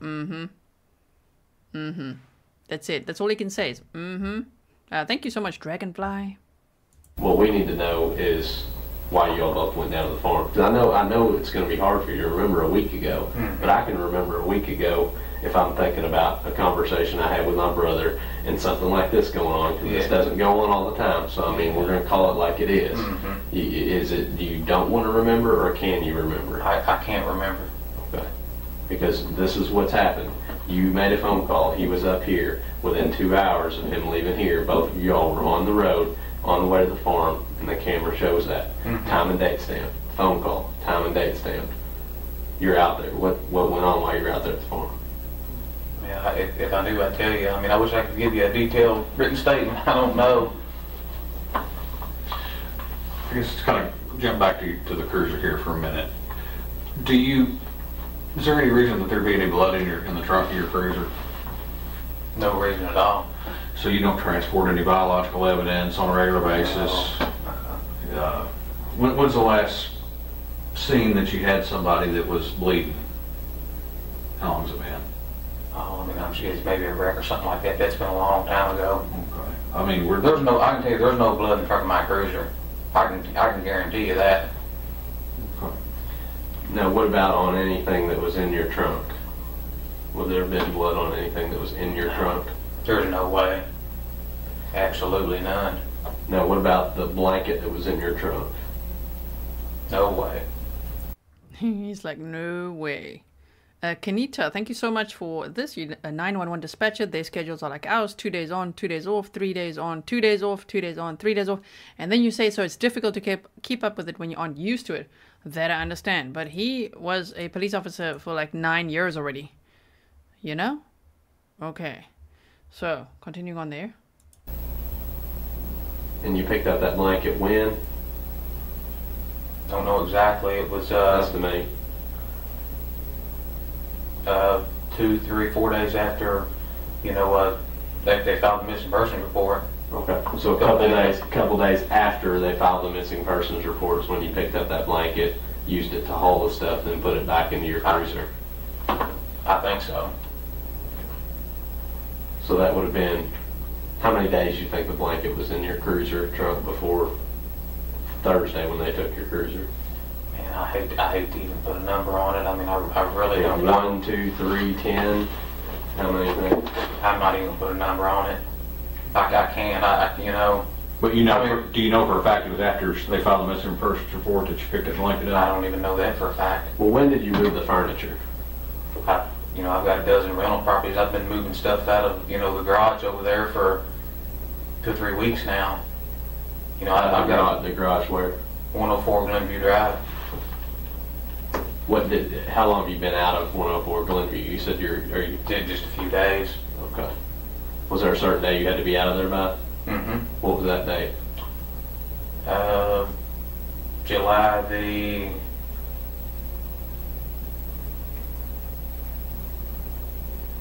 I wish I could get the exact Well, date. who gave you the date to get out? The guy that bought it. Okay, so there's paperwork that shows he takes possession of it on a certain day. Mm-hmm. How many days before that did you move that furniture out? We can reference that. Maybe what furniture out now? Just all my furniture? Whatever you use the blanket for. I would say, I'd say at least a few days before, you know. So a few is 2 maybe? Is that what you would term That's that? what I would guesstimate. Okay, so say you had to be out by July 9th, then a few days before that, or something like that? It sounds good to me. I mean, I really don't know. What was the guy's name that bought the property? Mike Ballard. And Mike Ballard, is there paperwork on that? Did you go through a realtor? No, I sold it for sale by owner. Okay. And did you do a contract, or did you do a deed transfer? Or Yeah, we did a contract on it. Okay. Do you have a copy of the contract somewhere? I do somewhere. So there'll be some way we can reference it. Yeah. I mean, he claims to also have a rental property business. He has a business. His brother also has a business. Okay, so this guy is a police officer and has a rental property business. We had an LLC, but then he dissolved it because he figured he didn't even need that. He could just rent out the properties.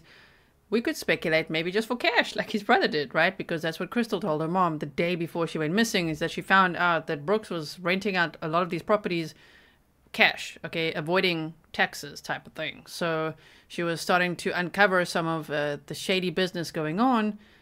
And so here, he can't remember exactly when he had to move out by, and also why did he have to move out, and who bought the property and why at that point.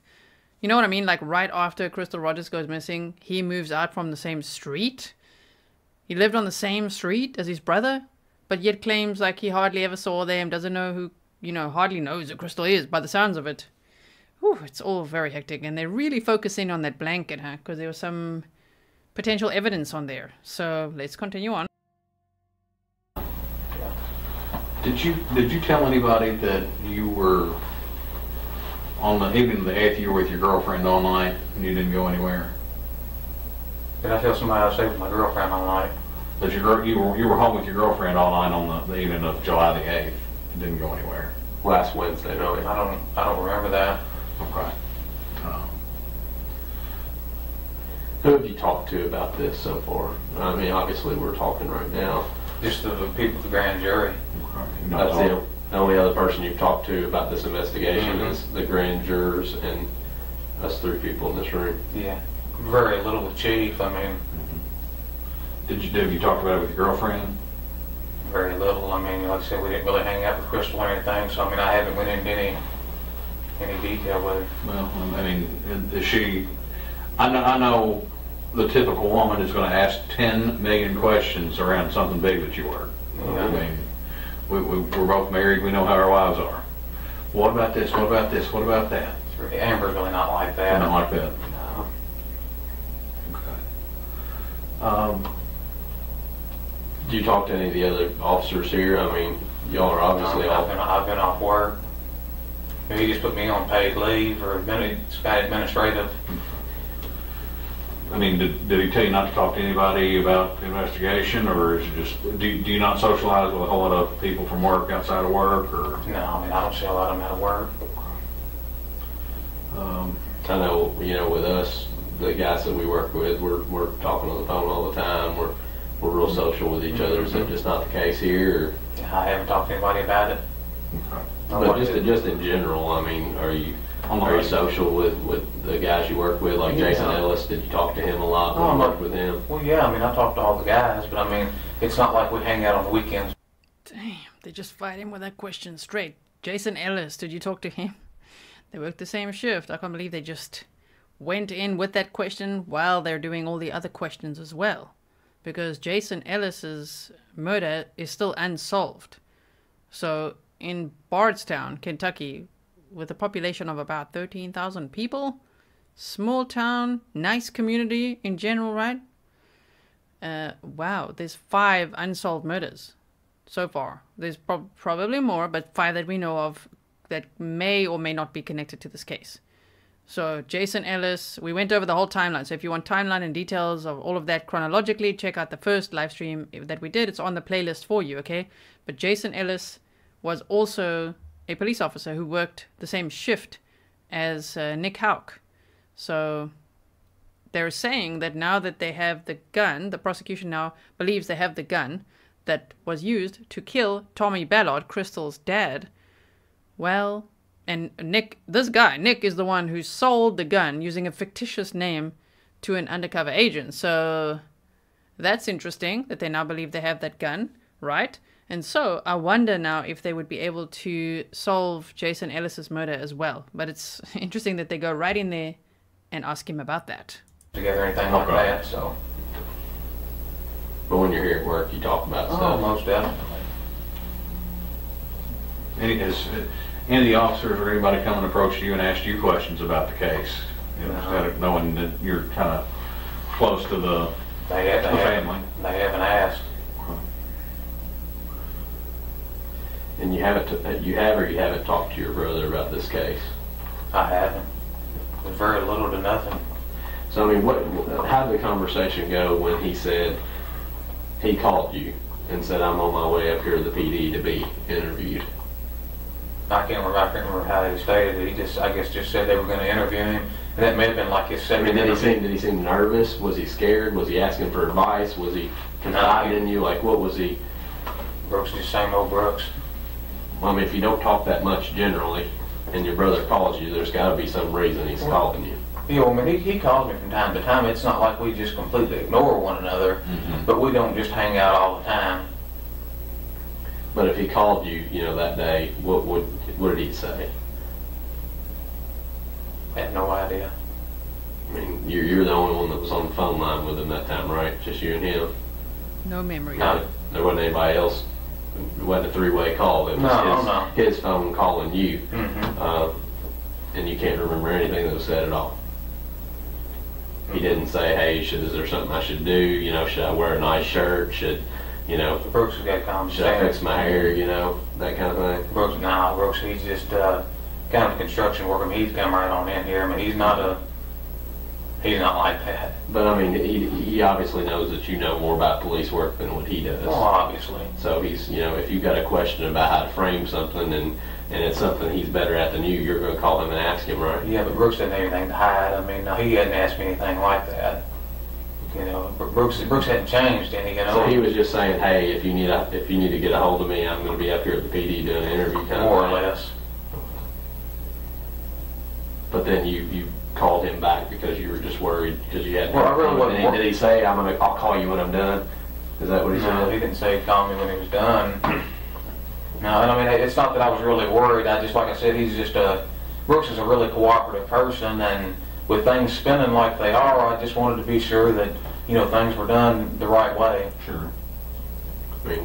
Yeah, see, he's a really cooperative person. Oh, but okay, but then... So you were protective over him because he's a really cooperative person, but yet earlier you said that the call was to say, remember to cooperate. Yeah, okay, that's a contradiction. I know you made mention of one officer here that you think might not be, you know, the most trustworthy person in your words. But is there anything else that goes on around here? I mean, is the whole department like that, or is it just? No, I mean, we've got a really good department. Okay. I can't knock the department at all. In the sheriff's department as well. Yeah, there's a lot of good guys over there. So I mean, you obviously had some reservations about something because you called him. It was just that one officer. That's the only reason why. Yeah, exactly. Yeah, How did you know that Snow was the one interviewing him, not one of us? Well, I just assumed that, I guess since he'd been interviewed before, that, you know, I mean, he was the one handling it, so. I mean, there's other good officers here. What if it was like Kaminsky or somebody else? I mean, yeah, I don't think I'd have been that much worried about it.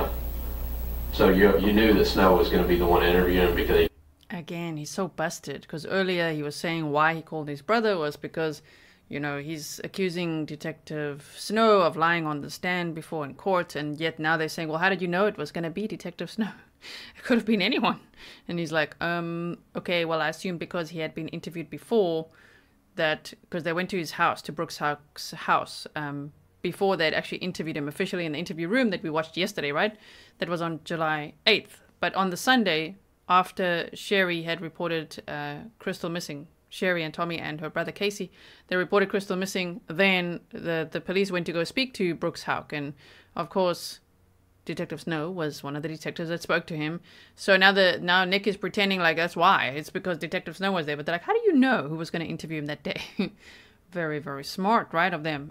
Barrett Larson, thank you so much. You say, thanks for all your work, Grizzly. You're the best. Thank you so much. I really appreciate it.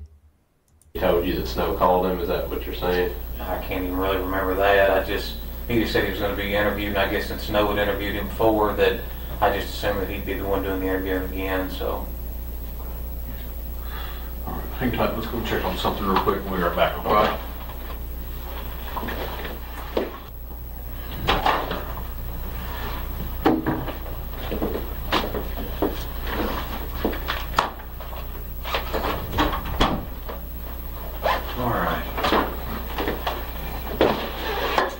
We need to go over a couple of things. Let's a couple of things we want to just touch on here.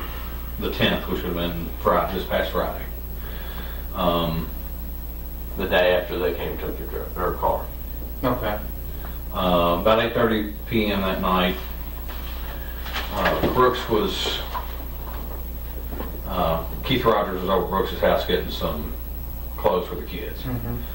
And he said, Brooks got a call from you, talked for a second, and he hung up the phone and told your mom, hey, we got to go, Brooks, or Nick needs our help. Do you remember what that was about? I have no idea. Okay. So you didn't call him on Friday and ask him for any kind of help? I don't recall. Is there anything that happened on Friday? You have See, now it's back to I don't recall. For those of you asking, we're about an hour in, as you can see here, and we've got 2 hours and 22 minutes worth of stuff to watch, which includes this interview, the Nick Houck interview, and after this, we're going to see just a few little clips from the police chief, the former police chief McCubbin that fired him, just short clips, and then after that, we're going to watch how defensive Nick Houck gets after his polygraph exam is inconsistent.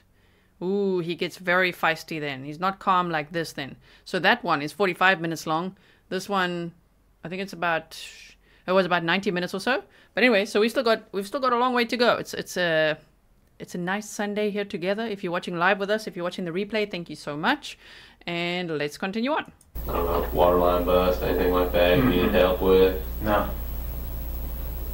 You remember him coming over on Friday, just this past Friday, a couple days ago? I don't. And you didn't meet with him on that Friday? Not that I'm aware of. Do you remember going over to Brooks's house and unloading some stuff out of your trunk into your mom's car? I don't know that I've unloaded anything from the trunk of the cruiser. Now, there's you got neighbors that have, a spot that they can actually see your cars in the driveway, right? Mm-hmm. Look at his over face. in that area. Now, a neighbor stated that they saw you taking something out of your trunk and placing it in your mom's car. That didn't happen. Nothing. I mean, I love how it's just like, that didn't happen. They're like, you actually have neighbors that can see when, and now he was at his brother's house, loading something in the trunk of his car. I think they're saying it was on around the 10th or something. But he's like, nope, that didn't happen. Like, okay, so the cameras or the neighbors, I think it was just the neighbors. I don't think it was eyewitnesses. But he's like, no, that didn't happen. Okay. You didn't even take a fire extinguisher out or anything? Nope. Okay. Where would the fire extinguisher be if it wasn't in your trunk when they took your car? Should be in the trunk of the car. I don't think it is it? I don't think there's a fire extinguisher back there. Nothing would be in your mom's car out of your police cruiser right now if we went and popped it.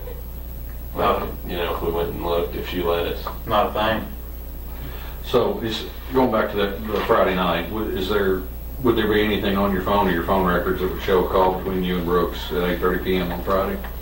Your guess is as good as mine. You want welcome to check it. Okay. So do you have your phone with you?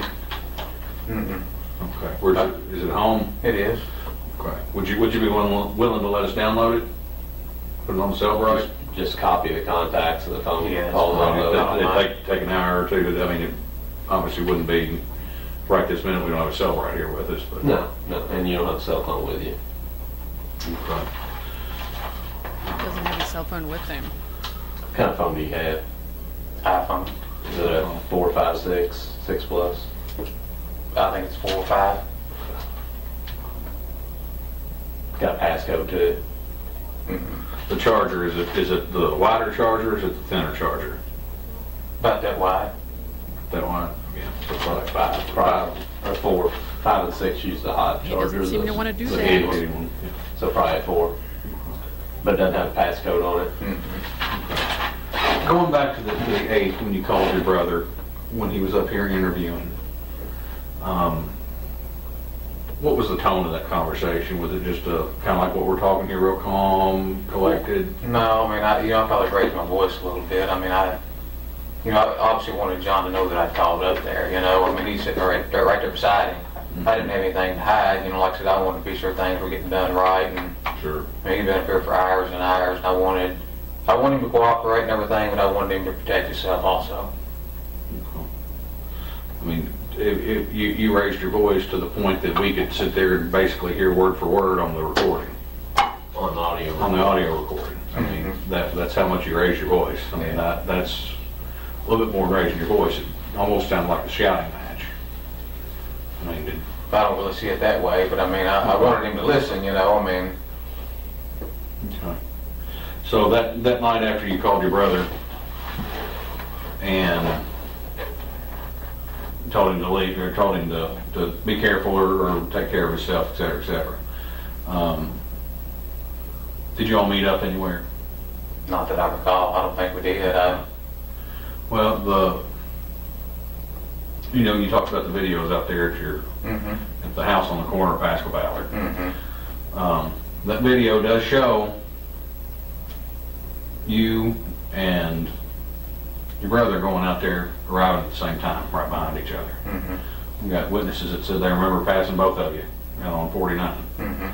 One right, he was in front and you were behind him. We didn't make a special trip out there together, if that's what you're getting at. I mean, that's just a coincidence that y'all showed up at the same time to go out there. And then y'all were out there till right at 11:22. You start out and stop down at the end of the drive, back up, and then y'all leave out together. What's that name you saying? I backed up, or you started down the drive and stopped, and then back up the hill a little bit, and then I guess I don't know if you're waiting for him or what, but y'all left together. I don't remember that, but well, I mean, we know you arrived together and you left together. We know that. Which kind of leads us to the issue with the cruiser here. Okay. We got some issues. Okay. You're aware that when the cruiser was... Oh, now he's really backed in the corner, like, we got some issues. Yep, we got some issues, and he's like, okay. taken from you, that it was actually taken to the Kentucky State Police Forensic Central Laboratory. That's what I assumed, Chief would have done. Okay. So why it's at the lab, they have you ever heard of luminol? You ever been in any kind of criminal investigation classes? All right, you know what luminol is used for? To find blood. Okay. Or other bodily fluids. Okay. So we all excrete bodily fluids, sweat, vomit, anything, saliva. All that is what would fluoresce. Why would your trunk look like a Smurf if they sprayed it? Why would it fluoresce? It looked like Chernobyl. There's a couple spots in your trunk, and that blanket, just lit up like Chernobyl. Why would that? There's not going to be any blood in the trunk. Okay, well, I did not say blood. I'm talking about other bodily fluids. I don't have blood. There shouldn't be any body. So Wen backed into a corner on this, especially about the blanket and them saying the luminol test, which would react to not just blood, but other bodily fluids as well. They just named a whole bunch of examples. A police officer would usually know that, right? But he's like, there's not going to be blood there. There's no blood. And they're like, yeah. But we've just said other things, right? Saliva, sweat, vomit, all kinds of other bodily fluids could make that blanket and that trunk light up like that. Now they're asking him why, and he's just like, you know, really defensive and like, I don't know, like that. It's again one of those like it didn't happen. Okay. Bodily fluids in the trunk. I mean, there's only one way bodily fluids can get into the trunk. That's if a body's nearby, right? You know. That's what I would assume. Okay. Or unless, you know, somebody puked in your trunk or something like that. I don't think that happened. Don't think that's the case. So. Somebody peed in your trunk or... No. So why would that be if that blanket, when they looked at it at the lab? I've got no explanation for that. I mean, none whatsoever. Nobody has access to that car but you. You drive it. You put the blanket in there. You said that. If there's something on that blanket or in that car, you're the person that has something to do with it, correct? Well, I would assume, but Okay. I mean, there shouldn't be anything in the trunk of the car. I mean, I don't know if somebody made that up or what the deal is, but I mean, we're not in the business of making stuff up. Yeah, we don't. You know, that's not what we do. I'm just telling you, our job is to find out what happened. It's not to change the course of events as they happened. It's to find out what happened. So we can't change what happened in that trunk. We can't change that the test showed that there's bodily fluids in that trunk area. What we need to do is we need to find out why that's the case. And you see where we're coming from now. I mean, we've got two of you getting there together. You know, you say it's a coincidence. Two of you leaving together. The next day, your cruiser is found with this, you know, the stuff in the trunk, and it's taken to the lab. It's got bodily fluid in it. I mean, I wish I knew what to tell you guys. You guys just got to test that and let me know when you find out. There's no reason anything should be in the trunk of that car. Did your brother ever call you and say that he'd done something to Crystal? No, he did not. Because here's the case. Case is, you know, you're a police officer, we're police officers. Right? We all know how this job works. You know, I don't believe in coincidence after having this job. I don't know if you still do or not. Not much. I don't, because you know that when somebody is sitting here talking to us and telling us that everything's a coincidence and we have either physical evidence or video or something to prove that that's not the fact, we kind of stop believing in coincidence. Now, that's the case of where we're at right here. You know, there's too much linking you and him leaving when he leaves the police department, going down the road, both arriving together, both leaving together. There is some reason why you all went out to that farm. Now, I'm not a big, you know, fan of amnesia either, because I've heard that 20 or 30 times a week when I'm talking to people, so I don't believe people just lose their memory. Mm-hmm. I think people forget. He's like, I'm not a big fan of amnesia either. I talk to people a lot. Okay, they're always forgetting the things that they really need to remember there. You know, and I was like, what they don't want to talk about. They hide those things.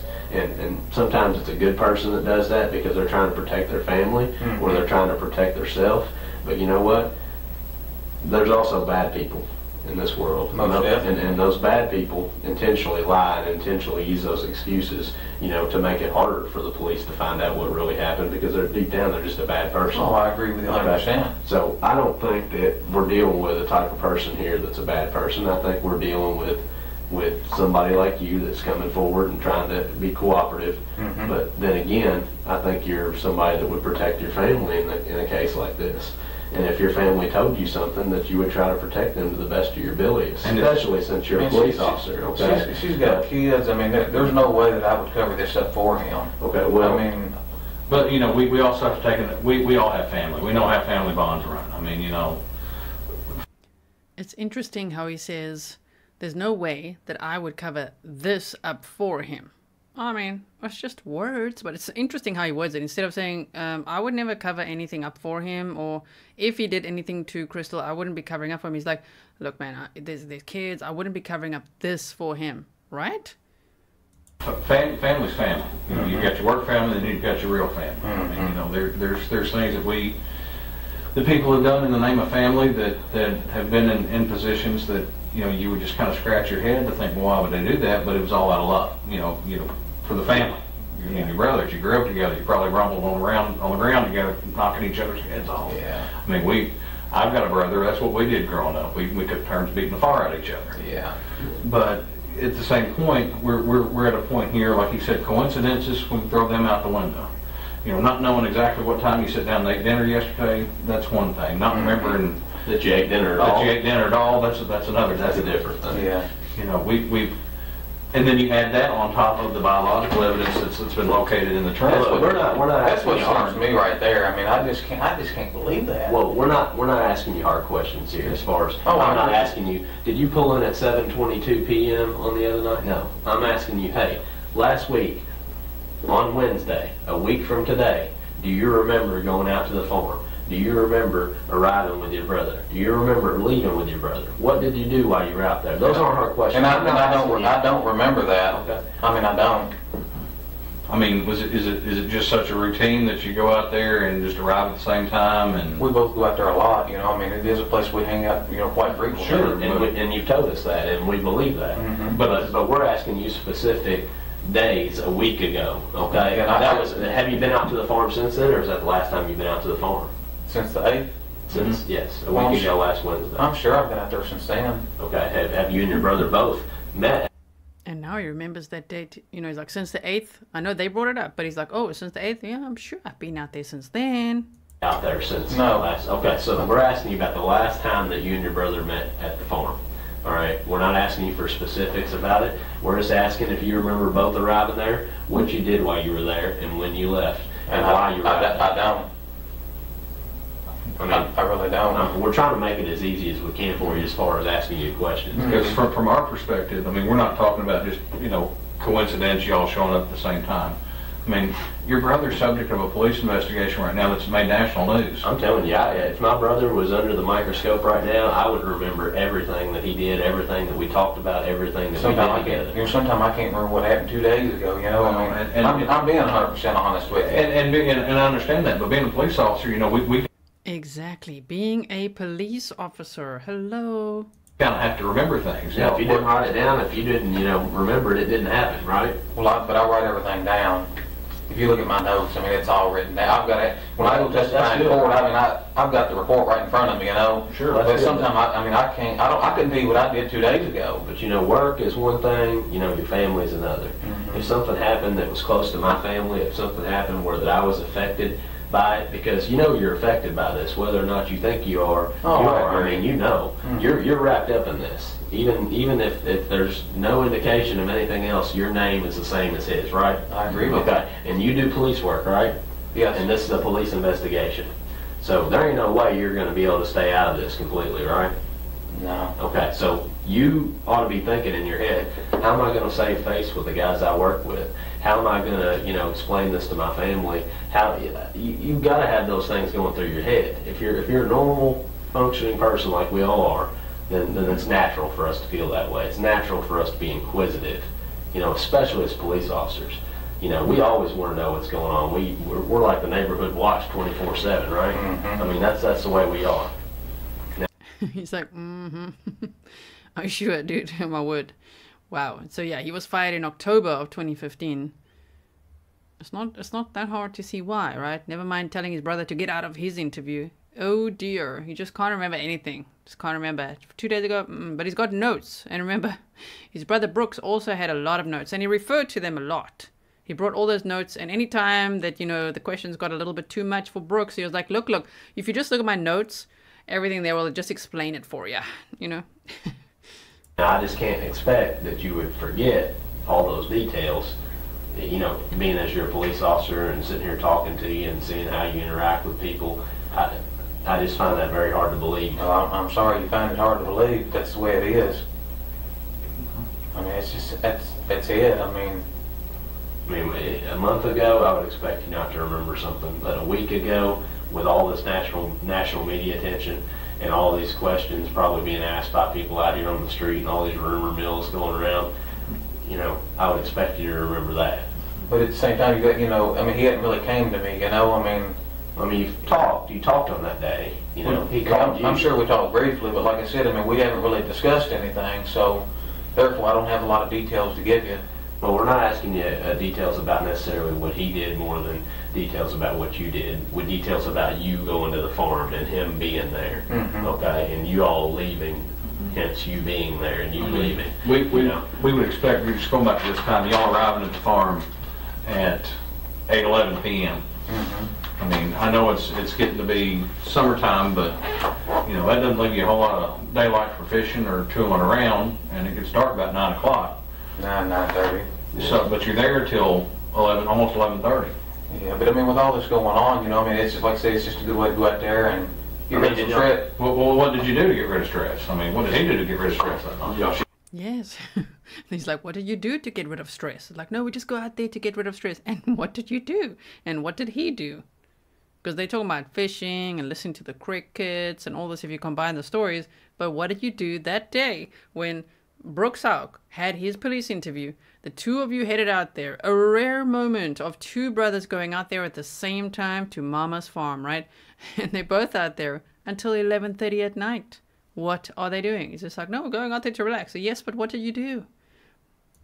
Shoot some clay pigeons or something? Or? No, I mean, like I told you before, I mean, I'll go out there, I ride the four-wheeler religiously. You know, I'll go to the lake, and like the last hour before it gets dark, that's about the best time to go fishing. Sure. So, I mean, I understand y'all's perspective, but you got it wrong.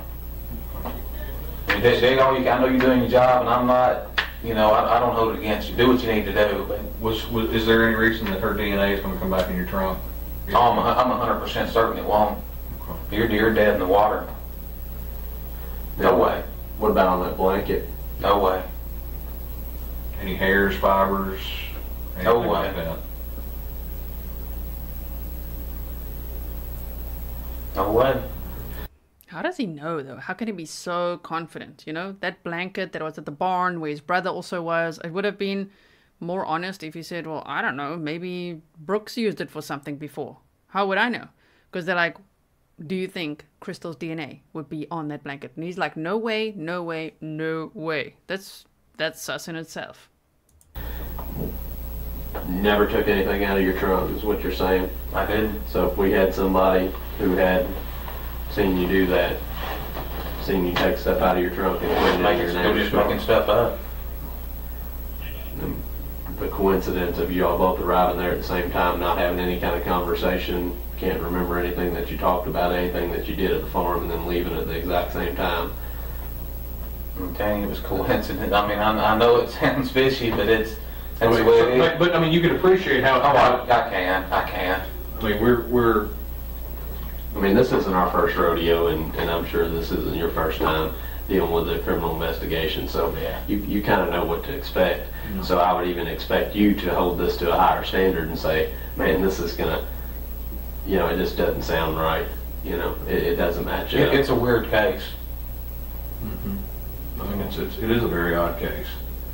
You know, and we're like I said, we're sitting here with. It still remains that we understand that you may not remember every single time you've been out to the farm or what you do. You know, we all have habits. Like I said, you ride the four-wheeler religiously, and fishing right before dark's the best time to go. Yeah, I understand that completely. But something's just not adding up here. You know, 1 + 1 always equals 2. And you look at the fact that you call him and you raise your voice to him, like you said, to tell him that he needs to be careful. You know, I'm big brother. I'm gonna kind of, you know, try to protect him. At the same time, I mean, I'm not gonna cover something like this up for him. I'm just not that kind of guy. And furthermore, I mean, there's no way he had anything to do with this. What is this? Because you're calling it this. I'm not going to cover up for him with this. And there's no way he had anything to do with this. But what is this? Because at this point, it's just a missing persons report, right? And he'd apparently implied to his brother, what if Crystal ran away with someone? And then he later implies in this interview, you'll see, where it's like, maybe she was abducted. So what is this? You know what I mean? Catherine, welcome to Grizzly Supporter. If something has happened to her, it wasn't because of something he did. Like, again, I know you guys have got a job to do. I mean, do it, but I mean, you're wasting time. Well, who else would be responsible for this? I mean, I don't have any names to give you if I did. I What mean, do you think? What do you think happened? I mean, she's a nice-looking woman. I don't know if she got out there on the Blue Grass Parkway and somebody abducted her. I don't know what happened, but I know Brooks didn't have anything to do with it. I just feel 100% certain. I mean, How do you know? Because you never questioned him. You literally said you didn't ask him any questions. You didn't even know Crystal was missing. Don't you find that odd as a police officer when your brother's like, a couple of days after the fact, he's like, oh, I think I learned it on Facebook or on TV. Not really from my brother. I mean, that's not weird, right? I mean, what is he... It's what he says that's actually really a red flag of saying, well, no way. There's no way her DNA will be on that blanket. Weird. You don't know if Brooks ever used it, if you both go to the farm here as well. How do you know that he's 100% not involved? Well, now he's arrested and charged with her murder 8 years later. So, just saying. Okay, let's continue on. Never denied it to you. No. I mean, I've never asked him. I just don't feel like... I feel like I know Brooks well enough that, I know he would never do this. I'm not going to question him about it. So you've never even asked him you've never said, hey, did you have anything to do with this? Tell me you didn't have anything to do with this. No, I've never asked him that. Never said that? No. Well, I mean, you say you ride the four-wheeler religiously. Mm-hmm. How often do you say you go out there? I mean, I'm out there 2, 3, 4 times a week. I mean... How come the cameras don't show you there a couple weeks, the 2-week period before last week? I'm not saying I go there every week, but I'm just saying... Religiously means every week, 2 to 3 times. Yeah, well, I'm just saying on average, I'm probably out there a good 2, 3, 4 times a week. But you weren't for the 2 weeks before this last week. That doesn't make sense. I mean...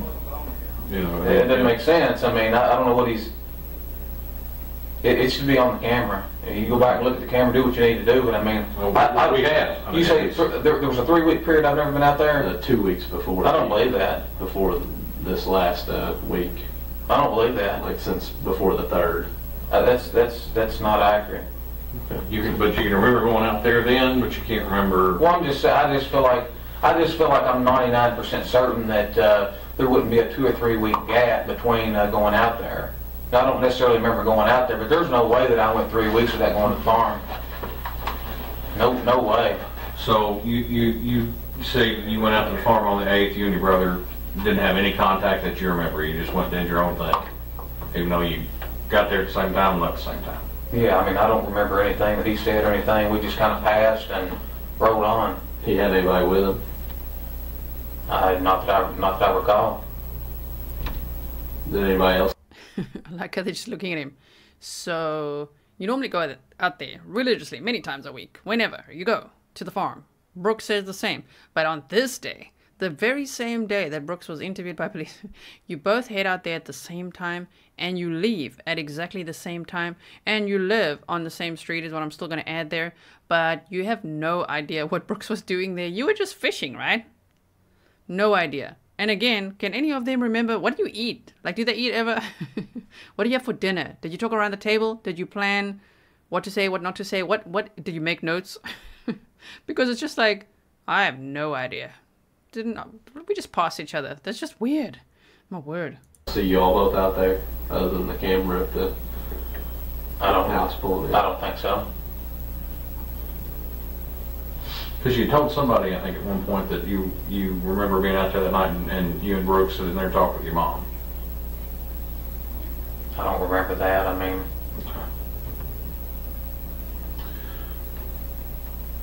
So, you're saying that the biological fluids that they found in the car...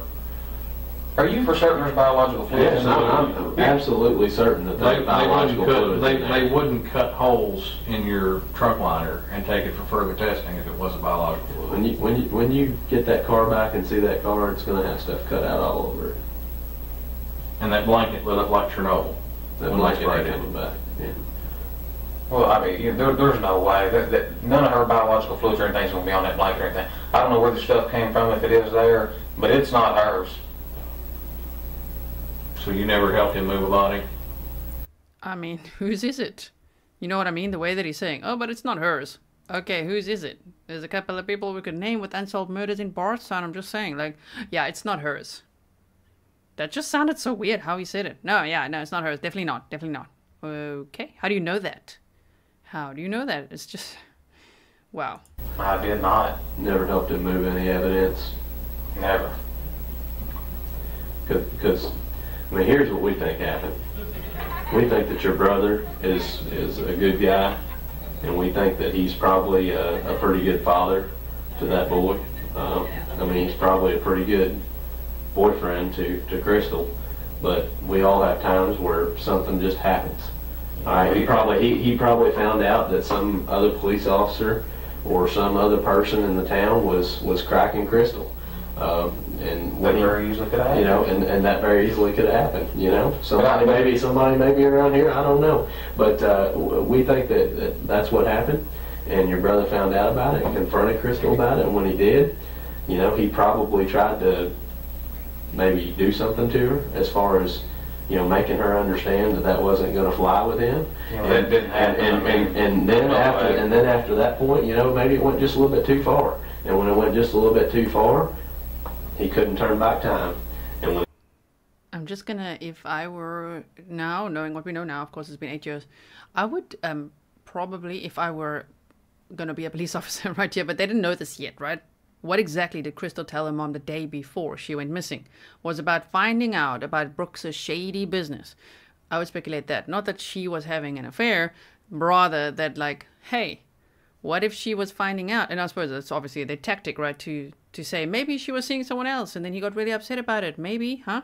But maybe she found out about all his shady business and he needed to eliminate her. Maybe Jason Ellis was also eliminated by a similar group, let's say, right? That's part of the speculation. We've already gone over that in episode 1. I hope you'll check it out. Thank you so much for being here with me. If you're live now with me, if you're watching the replay, thanks as well. Let's continue on. We've got about an hour more of footage to watch, so it'll still take a while, okay? he couldn't turn back time, who's he going to reach out to? But the one person that he trusts and knows that would help him out, and that would be you. And when he called you or he reached out to you, you know, you heard that your brother was in a tough spot, and you being the good family man that you are, the good person that you are, you thought, well, I know this is wrong, but it's also right to take care of my brother and to keep him from going to prison for the rest of his life. I can see you looking at things that way, but I mean, there's no way at that point. I mean, I've done told you that, you know. Well, at that point, Nick, you talk to him and he asks you to do something for him, and you try to help him out with advice all that you can, but it finally comes to a point where advice isn't good enough anymore. He actually needed somebody to help him with something, and at that point, Nick, that's when you had to actually do something that you're ashamed of and that you're not proud of, and you blocked it from your memory because you are ashamed of that. And because you're a good person, you actually have feelings, you block that out in your head. And when you block that out in your head, that's why you're having a problem remembering this stuff. But I know, you know, and Detective Vaughn here knows that something like that happened, and that's exactly what we think happened in this situation. And Nick, this is the time and the place. This is your one chance. Now, Nick, if we find out that this stuff comes back in your trunk, or if we find a body, if a hunter finds that body pretty soon, assuming you know that they do, it's going to be a different game. It's going to be a different ball game at that point. Okay, this right now is the first inning. You know, once we find that out, that's closer to the ninth. We've got less time to make up ground and change what's on the scoreboard, because the scoreboard's going to be the same as it would be in the ninth inning, as it would be in the top or the bottom. It's not going to be what it was in the first. All right, we can change the score right now, but we can't later. So, Nick, this is the only opportunity that we have to sit here and find out if you're the actual honest person that we think that you are. Well, I'm 100% honest.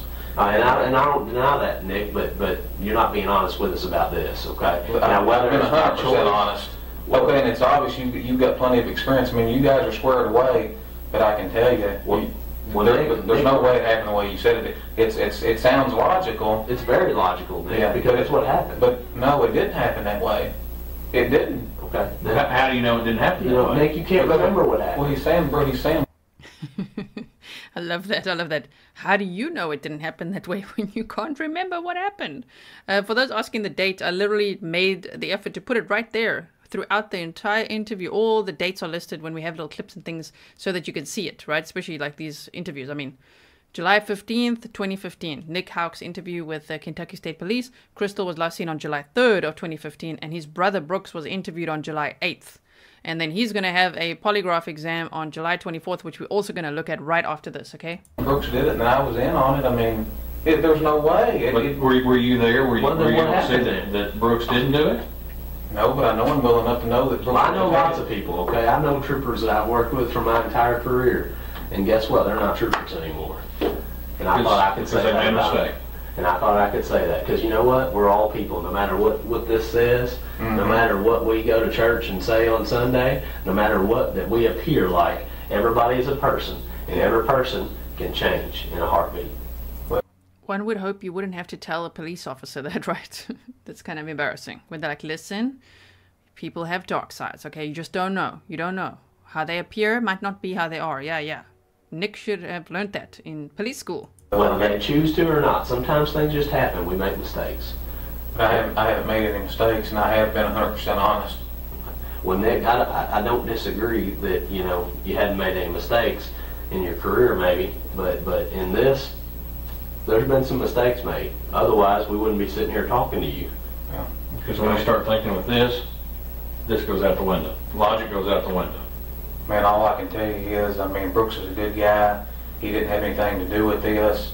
You know, obviously, you know, I'm hoping for the best and expecting the worst because I'm a police officer. I hope she walks in his front door anytime, but at the same time, I mean, she's been gone for a while. She hadn't made contact with the kids. Well, you know, it's national media attention. We know that she's not just out walking around in the public somewhere because somebody would have called us. Yeah. All right, it's been all over the news. Or she would have seen it and at least called here and said, hey, I'm okay. She wouldn't have any way to get money. She wouldn't have any way to call anybody, okay? Yeah. So the assumption of what you're talking about, assuming the worst, I think we can say that's logical to think right now. If she had a flat tire, she would have used her cell phone to call somebody. Her cell phone. It makes sense. Her cell phone's dead out there. There's nobody calling to ask for help. You know, she didn't call. Now, Crystal's not the type of person, from what I know of her, and I've done a lot of background, she's not the type of person that's going to get out, get the spare tire out, get the jack out, change the tire, and nothing be out there on the scene. You know, but yeah, I don't think she would change the tire either. Okay, she called somebody. She would have called somebody. Okay, she would have called her boyfriend. She would have called her mom, her mom, dad. She would have called the police, called 911. I don't know. Maybe even would have called you. I don't know. But she would have called somebody. And you know, she didn't do that. And she didn't do that. You know as well as we do. Blue Grass is not very heavily traveled at that time of night. After 10 o'clock, you might see a car every minute or two. Yeah. Man, I can appreciate the job you guys are doing. I mean, I'm not, you know, but I mean, we're not just doing a job though, Nick. We're trying to find out for that the 4 kids. She got 4 kids, right? 4 or 5, maybe 5. Okay. It's got a very similar tactic to Brooks. Now, when Brooks is like, I really appreciate you asking that question, and I'd be happy to answer it for you. He's also like, you know what? I appreciate the job that you guys are doing. They're like, we're not just doing a job. We're literally trying to find Crystal. It's not like, this is not just like filming for a movie or something, right? It's real life, looking for Crystal, and this guy is also showing no concern, just like his brother. Brooks was not concerned about where the mother of his son was, you know, and where his girlfriend was. No concern at all. Very cool, calm, collected, right? Just what? I appreciate the job you're doing. And what are you doing? But she's got 5 kids. We're trying to find out for them because it's not fair for them to not know what happened to their mom. I'm with you. And that's why we're here. We're not here to get anybody in trouble. I mean, that's part of our job. We got to arrest people. We got to put them in jail. But our main job, or what I come to work for, is to solve these crimes, to give people answers. All right, and I'm not going to waste my time on something that's not worth it. So I wouldn't be here talking to you, Nick, if I thought this was a waste of time. And when you said it's a waste of time, you know, I don't think you understand that. I think the time this is not a waste of time. I think the time would be better spent somewhere else. I mean, that's all. We're at. I think the time would be better spent right here if we just all started telling the truth. You know, we all started talking. I know I'm telling the truth. Well, are you telling the truth? Nick, I'm telling the truth. Okay. But what I need you to do is I need you to remember those things that you say that you can't remember. Okay, whether it's damning towards your brother, whether it's damning towards somebody else, there's a reason why those aren't coming forward. Okay, there's a reason. There is a reason. You know what it is? Well, if you can't remember it, I mean... Yeah, I mean, that's it. That's not a very good reason. Well, you know that. You know that in your heart. You know that's not... It may not be a good reason, but it's the truth. Well, it's not a good reason. Okay. And we're thinking of reason and logic in this room. You've already mentioned it twice. Yes, that's logical. Yes, that makes sense. All right, those are the kind of things that we use as investigators, right? Yeah. All right. And then you add... Again, something a police officer should know.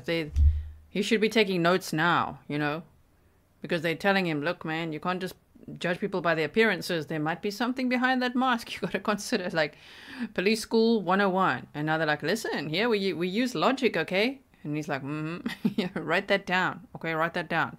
Maya, I would love to know more information. So if there's locals in chat and you know about this case, the teen that he did not report missing, I'm sure then someone else would have reported the teen missing, right? I don't know. I've tried to dig, tried to find, I can't find anything on it. So if anyone has any more information on that, please let me know. Continuing on. In addition, the dog indicating on your car.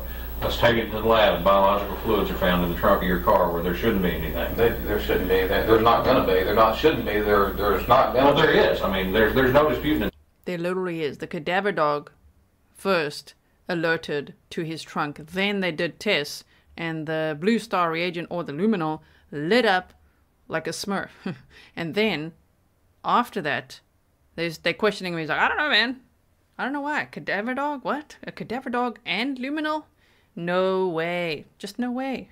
Okay. There is biological fluid in the trunk of your car. The dog wouldn't have hit on the quarter panel in the trunk if there wouldn't have been something in there. We wouldn't have sent it to the lab if the dog didn't hit on it. The lab wouldn't have tested and sprayed luminol and it came back looking like a smurf if there wasn't something there. There's, you know, if just the dog hit on it, maybe the dog had something up its nose that day, okay? But when you take it and you put it and you spray it at the lab, you know, that's two different things that have verified there's something. And the guy that had the car before you was a neat freak. I mean, it was probably spotless when you got it, wasn't it? But, you know, I mean, the other thing you got, you know, when speaking about logic, I mean, who would do this on a city-maintained cruiser? Well, you know, I mean, who would do that? What better way to go undetected? I disagree, man. I just disagree with that. What better way to go undetected? Who's going to stop a police car? Yeah, I wouldn't. Yeah, on the Blue Grass, how many people no one's going to do that. Who's going to stop a truck that's been followed by a police car? Yeah. Nobody. Who's going to think anything if they see a police car on the side of the road? I guess there's flip sides to everything. But who's going to think of anything if they see a police car on the side of the Blue Grass Parkway behind the car with a flat tire?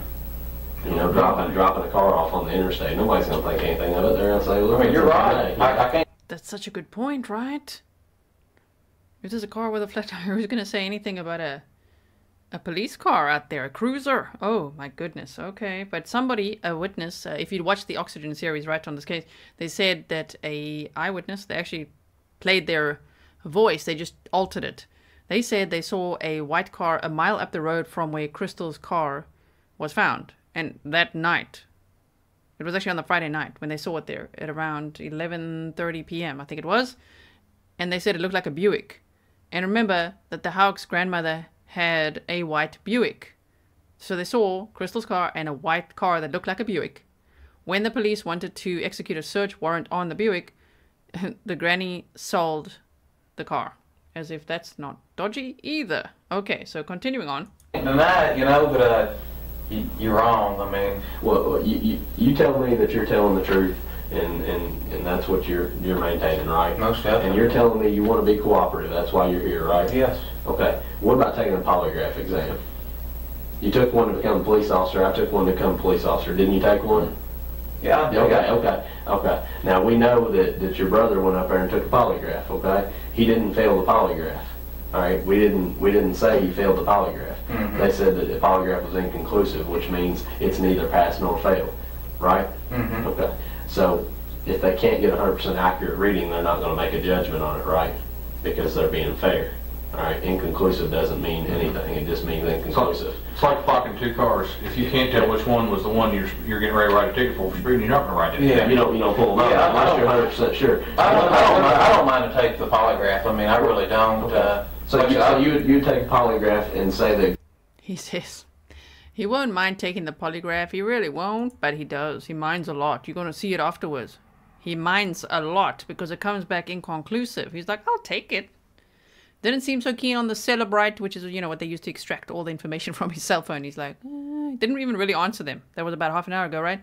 But here he's like, I don't mind taking that polygraph. Oh, you do, and we're going to watch that together, okay? So hang in there for that. If you've just joined, we are watching this July 15th, 2015 interview with Nick Houck, Brooks Houck's brother. Brooks Houck has been charged with the murder of Crystal Rogers and tampering with evidence. Another guy called Joseph Lawson was also arrested, charged with conspiracy to commit murder and tampering with evidence. People speculate, could there be a third arrest, and could it be Nick Houck, especially because Nick Houck sold a gun to an undercover agent using a fictitious name, and now the prosecution is saying that gun has met 4 out of 5 criteria to be a match to the same gun that killed Tommy Ballard, Crystal's dad. So will he be facing charges? I wonder. I won't be shocked. Okay, so we're going to finish this interview. Then I'm going to show you a few little clips in between from when he got fired, and then I'm going to show you the polygraph debrief. Exact same thing. If they ask you on the polygraph, if they said, Nick, did you have any involvement with the disappearance? I'd say no, because I didn't. Okay. And if they said, Nick, did you have any knowledge of her disappearance? What would you say? No. Okay. Now, if they ask you, did you load that body up into the trunk of your Bardstown City Cruiser? No. Okay. So, pretty easy test, wouldn't it be? Sounds like it. Okay. You be willing to do that? How'd you do on it? How would you do on it? I think I'll pass it with flying colors. I've got nothing to hide. How about anybody else? I mean... So you think that you would pass with flying colors, but when they asked about his brother's inconclusive polygraph test, he said, well, I think they were going to blame him no matter what. They were going to say he failed the test no matter what, or it was inconclusive no matter what. But him, he says he's going to pass with flying colors, but no, he doesn't. Spoiler alert, he doesn't pass with flying colors. Did Crystal, do you think Crystal would have known something that she shouldn't have known, and that's probably why she went missing? If you don't believe the story about him getting, you know, maybe a little physical with her maybe one time, do you think she could have known something? What's that now? Back up a little bit. I'm not following. Okay. Well, you said you don't believe the story that he maybe got a little physical with her. No, I don't think Brooks has ever been physical with her. Now, what about Brooks? He's got a lot to lose. I mean, he's got a pretty nice life, it seems like. I mean, he's doing pretty well for himself.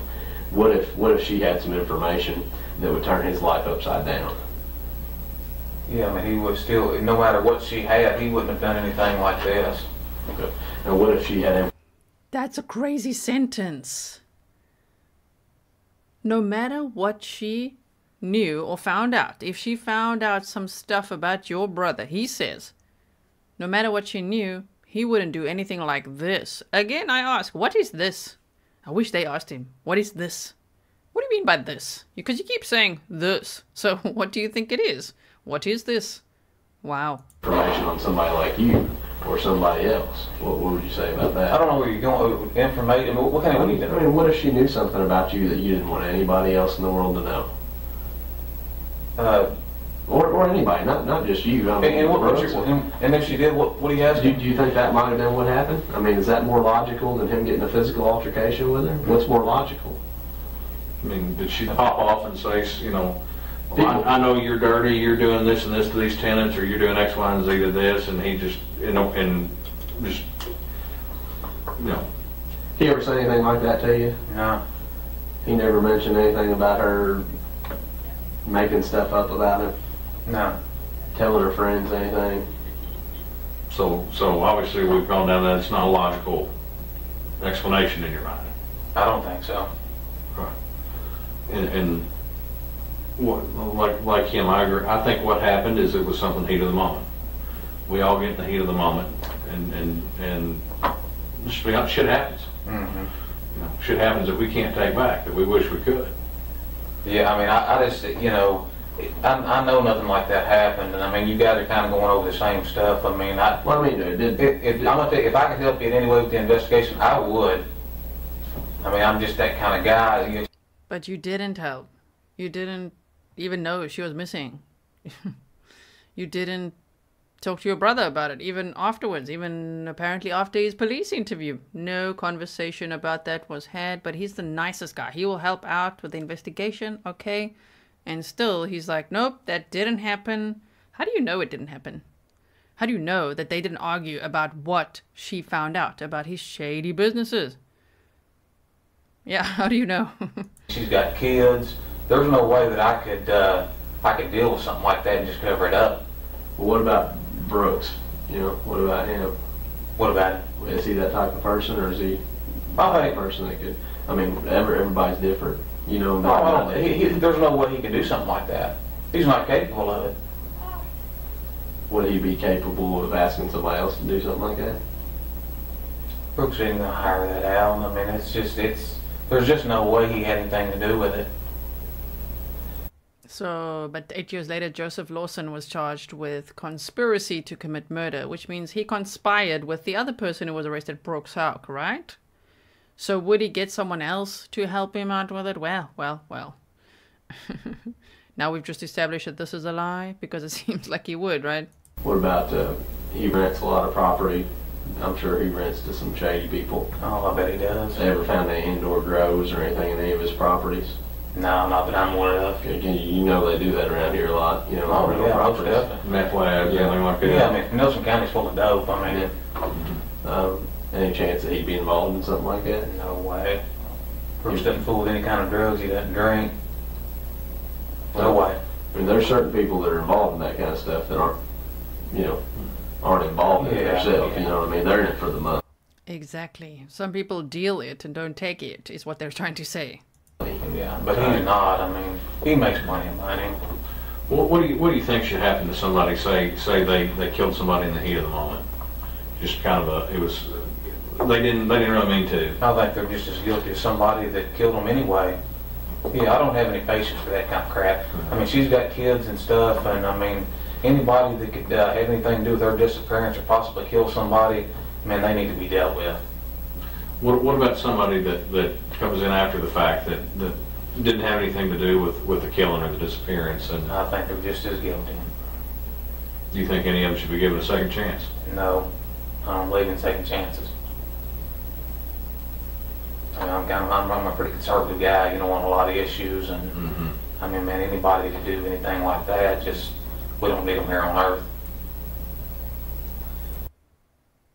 I could have sworn Brooks said the same thing. He doesn't believe in second chances. I heard that somewhere. I read it or heard him say it. I can't remember if he said it yesterday. Somewhere along the line, I'm sure Brooks said this as well, because I thought that's a red flag, like doesn't believe in second chances. So, yeah, if you cross one of these brothers, then what? What happens? So if Brooks did do this, you feel the same way? Most definitely. If Brooks did it, he'd be dead to you. Yeah, I mean, I wouldn't have another thing to do with him. I mean, anybody that's that despicable and can just disregard the kids, and I mean, that's a pretty nasty person. About as bad as it gets. Even if there was a reason, if that person thought they had a reason. I can't think of one reason in my head that could justify something like that. If somebody, you know, we obviously have to go through our lives thinking different than other people. As police officers, you know we might kill somebody every day we come to work. It's a possibility. But that's only if somebody's going to try to kill us first. Exactly. Now that's obviously self-defense. I mean, that's a difference. Okay. Yes. But having that same mentality, you know, did Crystal and him have ever had any problems? Maybe where she could have done something to him where he had to defend himself, and then I don't really know of any instance like that, or the incident y'all brought up about her seeing some other dude. I mean, I really I can say fairly sure, certainly, that she was seeing other people. You know, she may have. I mean, I didn't really know her that well. I can't tell you you're wrong. You know. And your brother, you know, has he ever been known to run around on girls? I don't think he's ever ran around on her. I can't say that he's never cheated on a girlfriend, but I mean, your brothers, you've probably seen some things or heard some things in the past, but yeah, as far as Crystal, he wasn't running around on her? No. Well, why weren't they married? Why didn't they get married? You ever talk about marrying her? Well, I mean, How does he know? He said he hardly sees his brother. He thinks he saw Crystal last year. So how does he know his brother wasn't running around? You know what I mean? How do you know? He's certain about such strange things. As far as I know, she was married to, was it Keith Rogers or whoever it was? I mean, I think they, you know, at one time they were talking about, you know, trying to get her divorced from him, but as far as either one of them running around, I don't believe that was the case. That's what I believe. But like I said, I wasn't around her a lot, and I can't tell you that you're wrong. Well, when could you take the polygraph exam? I'll be off the next few days, so I mean, So I mean, if we got one set up for tomorrow, or got one, well, it's kind of late now to set one up tomorrow, but maybe if we got one set up for the next couple of days, would that be something that you could do? Why don't we just shoot for Monday? Okay. Well, what if they're, what is today? Today is Wednesday, so we got Thursday and Friday still before they close down for the weekend. Okay. And it all depends on their availability. Yeah, I mean, they might have. I've got a lot of stuff going on. I just moved and everything. And it ended up happening 9 days later, on the 24th. So they're like, actually, today's Wednesday. You could go on Thursday or Friday. He's like, how about Monday? He's got to head out back to that farm, just discuss some things with his mom. I'm just filling in the blanks there, okay? I'm speculating. Let's just try to shoot for Monday, and if that'll make you guys happy, then I'll be more than glad to do it. Well, I don't have a problem with it. The thing about it is, we go up there and take the test. You're telling us that you're being honest, yes, right? 100%. You're 100% on that. Mm-hmm. Now, you know that I've sat here and talked to people in that same seat that you're in right now that have told me they're being 100% honest, and later on I find out they're not. Yeah. Okay? Is that a fair assessment? Most definitely. Okay. So you sitting in the chair that I'm sitting in right here, and somebody sitting there in your chair telling you that same thing. I'm skeptical as you are. I'm probably more skeptical. The polygraph is something that can help us. It's a tool. We don't use it in court, but it's a tool. Yeah. All right. Just if that makes you feel, whatever it does for you, it'll be fine. But agreeing to do that now, you're not going to change your mind later. No, you're going to be a man of your word, and you're going to take polygraph if we set it up. Yes, sir. Hang tight. Confident. All right. Did you want anything to drink? No, just be wrapping it up though, because I'm fixing to get out. Okay. He's like, yeah, actually, I gotta go. Actually, just hurry. Let's just wrap this up, okay? Because I've got stuff to do. All right, I'm going straight to the farm. Mom! Oh, big yawn. I had to get the keys back from that car so we can get out of here. My behind's about to sleep. Can you think of anything else I need to ask you or anything else that's important? I think you did a good job, I mean, I can commend you for that. You seem like a pretty squared away. Oh, now you're gonna review the interview. He's like, I think you did a pretty good job, okay? Very good job, guys. Excellent. Well done. Is he patting himself on the back or what?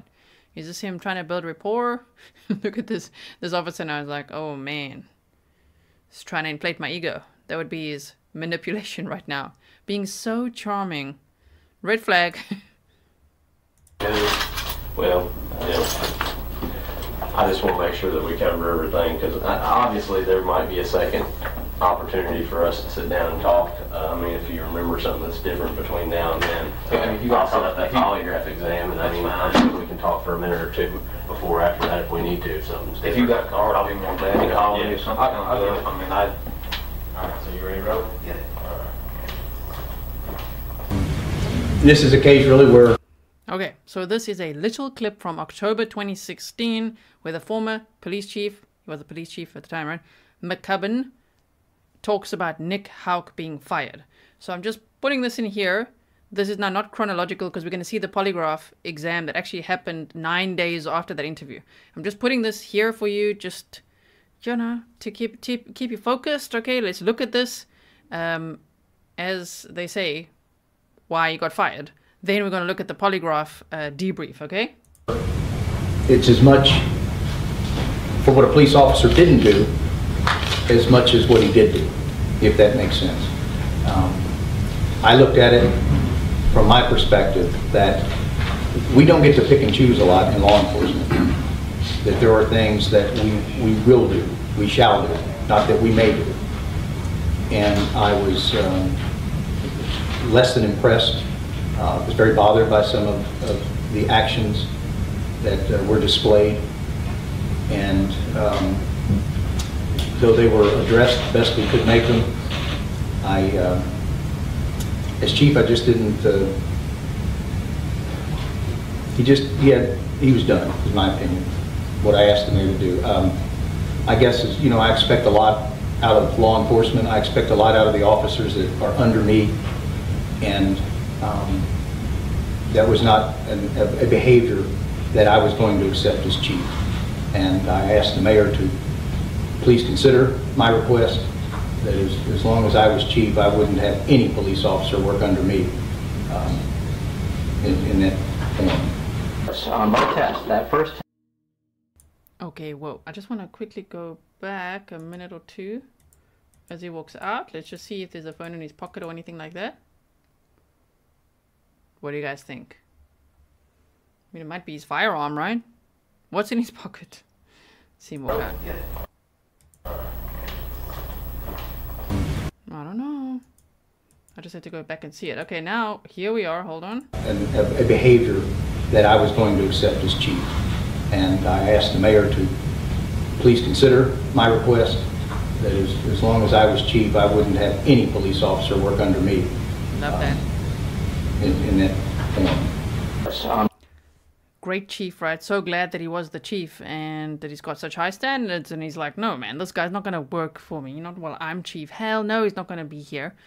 I mean, otherwise it would have continued, right? So that was interesting. Okay, now this is from July 24th, so 9 days after Nick Houck was interviewed, not the next day. Remember that it was Wednesday, and they said, well, we've got Thursday, Friday. He's like, how about Monday? Clearly, Wednesday, Thursday, Friday, Saturday, Sunday, Monday, Tuesday, Wednesday, Thursday. So much later, right? A week, more than a week later, there he was. He had his polygraph test. He didn't do well on it. It was inconsistent, especially when they asked him questions about Crystal. So this is the debrief of it, the interview after the polygraph test, okay? My test, that first test, you did not pass the test, and it's pretty clear to me that you haven't told me the complete truth today. And the questions you're having a problem with are questions about Crystal. And in particular, the one about whether or not you know where she is right now. And I treat police officers in these circumstances like I would myself, so we're not going to go through all the interview interrogation nonsense. You and I are on the same page. But again, I'm also going to tell you the complete truth as we're sitting here. And it's no longer a matter of wondering, do you know anything about what happened? We're past that now. I mean, I'm crystal clear with you. I give everybody a good, fair test. I'm no longer asking you if you know. You do. Now, what you want to do with that is entirely up to you. I'm going to yell and scream at you and get the Sipowicz phone book and all that. I'm talking to you man-to-man as a fellow law enforcement officer. That the time has come for you to think real hard about the rest of your life. Okay? This is you. I'm not talking about Brooks or anybody else. And I'm telling you facts of life. I'm an old guy. I'm not trying to be a father figure here, but I'll tell you, I'm doing this for 25 years, the way that this pans out. When the FBI gets involved in this investigation, I want you to listen to one thing. You don't have to say anything to me. You do whatever you want to do. As I said, you may never even be an FBI agent, right? But once you get on the radar, we don't go away, unless there's a reason to. I thought there would be. You didn't pass this, and there's some other information there as well. So I guarantee you we're not going away. All right? The FBI has unlimited resources in terms of forensic information, electronic information, many bodies as we want to pour out here to do surveillance and look through everything that's ever gone on. We will find Crystal. I have zero doubt about that. It's a matter of when it's going to be and why. And inevitably, what's going to happen is one of a couple of things. We'll determine exactly if she's injured and dead, which she in likelihood is. You've come to that conclusion yourself. The way that happened and the means in which it happened. Now, I know what your relationship is with your brother. It's a tight relationship, but in a unique kind of way. You have a little different relationship, and it's actually, again, not trying to make comparisons, similar to what mine and my brother's are. We're close, but in a very different way. And no doubt in my mind that you've spoken with him about what happened. You know essentially what happened. And whether or not it was something staged out and planned in terms of I'm going to make her go away, or if it was something that was, I hesitate to say an accident, but something that was not intended to do. My hunch is, I don't know, because I don't have the physical evidence in front of me to know, but 99% of the time in these, it's something that was not intended, a push, a shove, somebody trips, hits her, or whatever. Have no idea. We'll find her, we're going to know, no doubt about it. And we will. And at that point, they're no longer going to come and ask you what happened. They're no longer going to come and ask Brooks what happened. Don't you just love it? The heat is on now. Just Joe says, did you see him gulp? Yup. Yes, indeed. They're going to know what happened. And they're going to prosecute, assuming a worst case scenario, because everybody had an opportunity up front to say, whoa, time out. It's a horrible, horrible thing. I got scared. Let me just tell you what happened. No. Libby says, I still don't understand why it took 8 years, though. Because they've never found her body. They still haven't found her remains.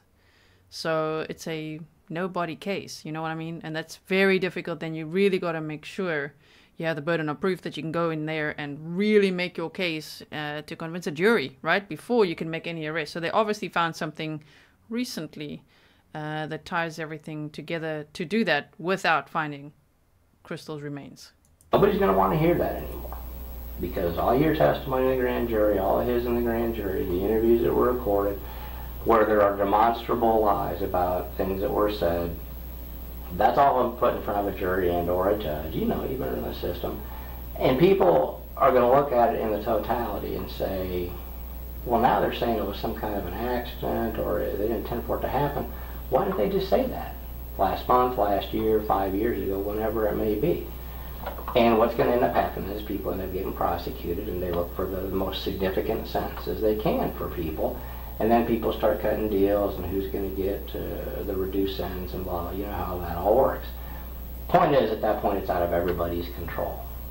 If we're going to get involved as the FBI and expend all these resources, then we're going to just assume the worst and go forward. If at this stage, however, and I'm just giving you the facts to lay out, these are not things, I have no doubt you've pondered this since the very first day this all occurred. But I want you to refresh it in your mind. You think about it however you want to. What everybody that I've talked to believes is this was something that was not a planned out murder for hire type thing or that nature. It was about a relationship and something that happened flared up. Like you worked how many domestics in your career? Plenty. And you know people don't plan those out. Sometimes you see a pattern of behavior. It doesn't appear to be the case here. That's why I asked you about their relationship, and others have as well. Nobody's pointing to saying it's that kind of relationship.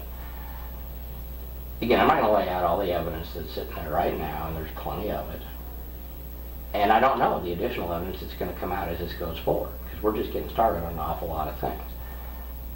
But rest assured, it's all going to be laying on a table where you can now point and say, okay, this is it. And whether it be a circumstantial type of a case where it's just you put together the totality and it's so overwhelming that there is only one conclusion that a jury can draw. That's probably how this is going to work out. Unless somebody wants to step up and be a man and say, what?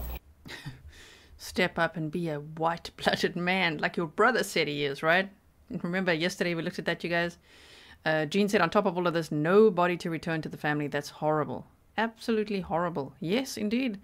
And somebody asked, Code Grey here said, did they look for a grave on the farm? They looked on those farms, on all the Houck properties, so many times. I'd love to get an actual number of exactly how many search warrants were executed over the years at those properties, but many, many, many. Okay, so yes, they searched everything all this time, and finally they found something, some item of interest, apparently under like a driveway at a subdivision that belongs to Brooks Houck, something like that.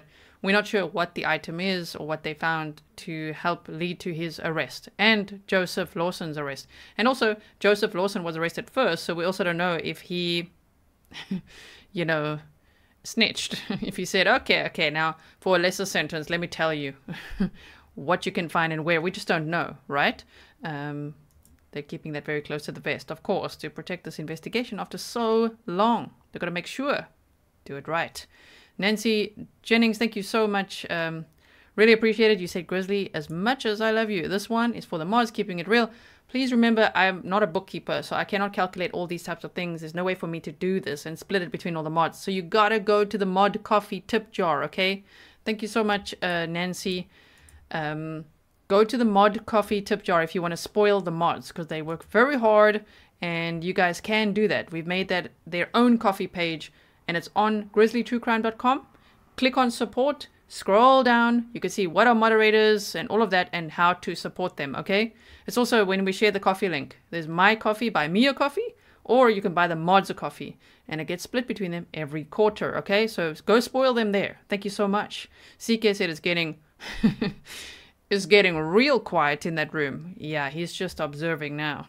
But he gets loud later. For about 20 minutes now, he's going to listen and be like, thinking, calculating, right? But then, later, he gets very defensive. He starts raising his voice quite a bit. So hang in here with us, and we'll be watching that together. We have about 40 minutes left of footage to watch, okay, with commentary in between. So we're still here for a while. Hope you're enjoying the time with me, even though the topic is very grim, very sad. Electronic Village, thank you so much. Really, really appreciate it. Here's the deal. This is what happened, and make it better. I can tell you, 25 years of doing this, it always works out for the best, and that's what happens. People aren't going to come. You know the deal. Once you've interviewed a lot of people in your career, I'm quite sure, more than a few, I would bet. You've been in law enforcement 11. An interview can be as simple as talking to people or traffic stuff, right? You know people is my point. And in talking to those people, you pretty much know what happens. You've been around kids before. You know, if you ask them a question and they say something, you know it pretty much right away. Well, that's what I do kind of on steroids. And I mean, it's obvious. Looking at your interviews before, it was already obvious that you're not being truthful about some things. Okay? To me, it was equally obvious that you're not somebody that had a major role in anything that happened as far as her disappearance and music. There could be some other issues and factors there. I don't know, but that's my assessment. When we start talking about her, where she is right now, you know, when somebody fails a polygraph, the reason I did the test like this, you saw that numbers test, right? When I had you write the number 5 and I had you tell me that you didn't write it, and it jumps off the screen that you're telling me the truth. There's areas right off of that list you did the exact same thing. And you know where they are.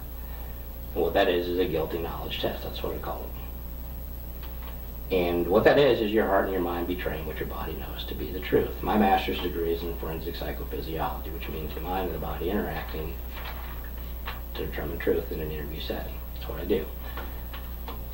This is actually admissible in court because it's scientifically valid. So when I say you know more than what you told me, I'm not guessing that. And when I tell you, polygraph, you didn't do well. I don't show people the chart. I don't show you. You probably don't care, but just so you know the facts. It's results on your test. Deception indicated 100%, and then greater than 99. What's greater than 99? 100, right? What are the questions? Do you know where Crystal is right now? Are you hiding any information about what happened to Crystal? Okay. You didn't tell me the truth on both of those questions. So, I mean, I'm telling the truth. I'm not going to sit here and make up a bunch of stuff and try and put your read techniques with you. We're past that.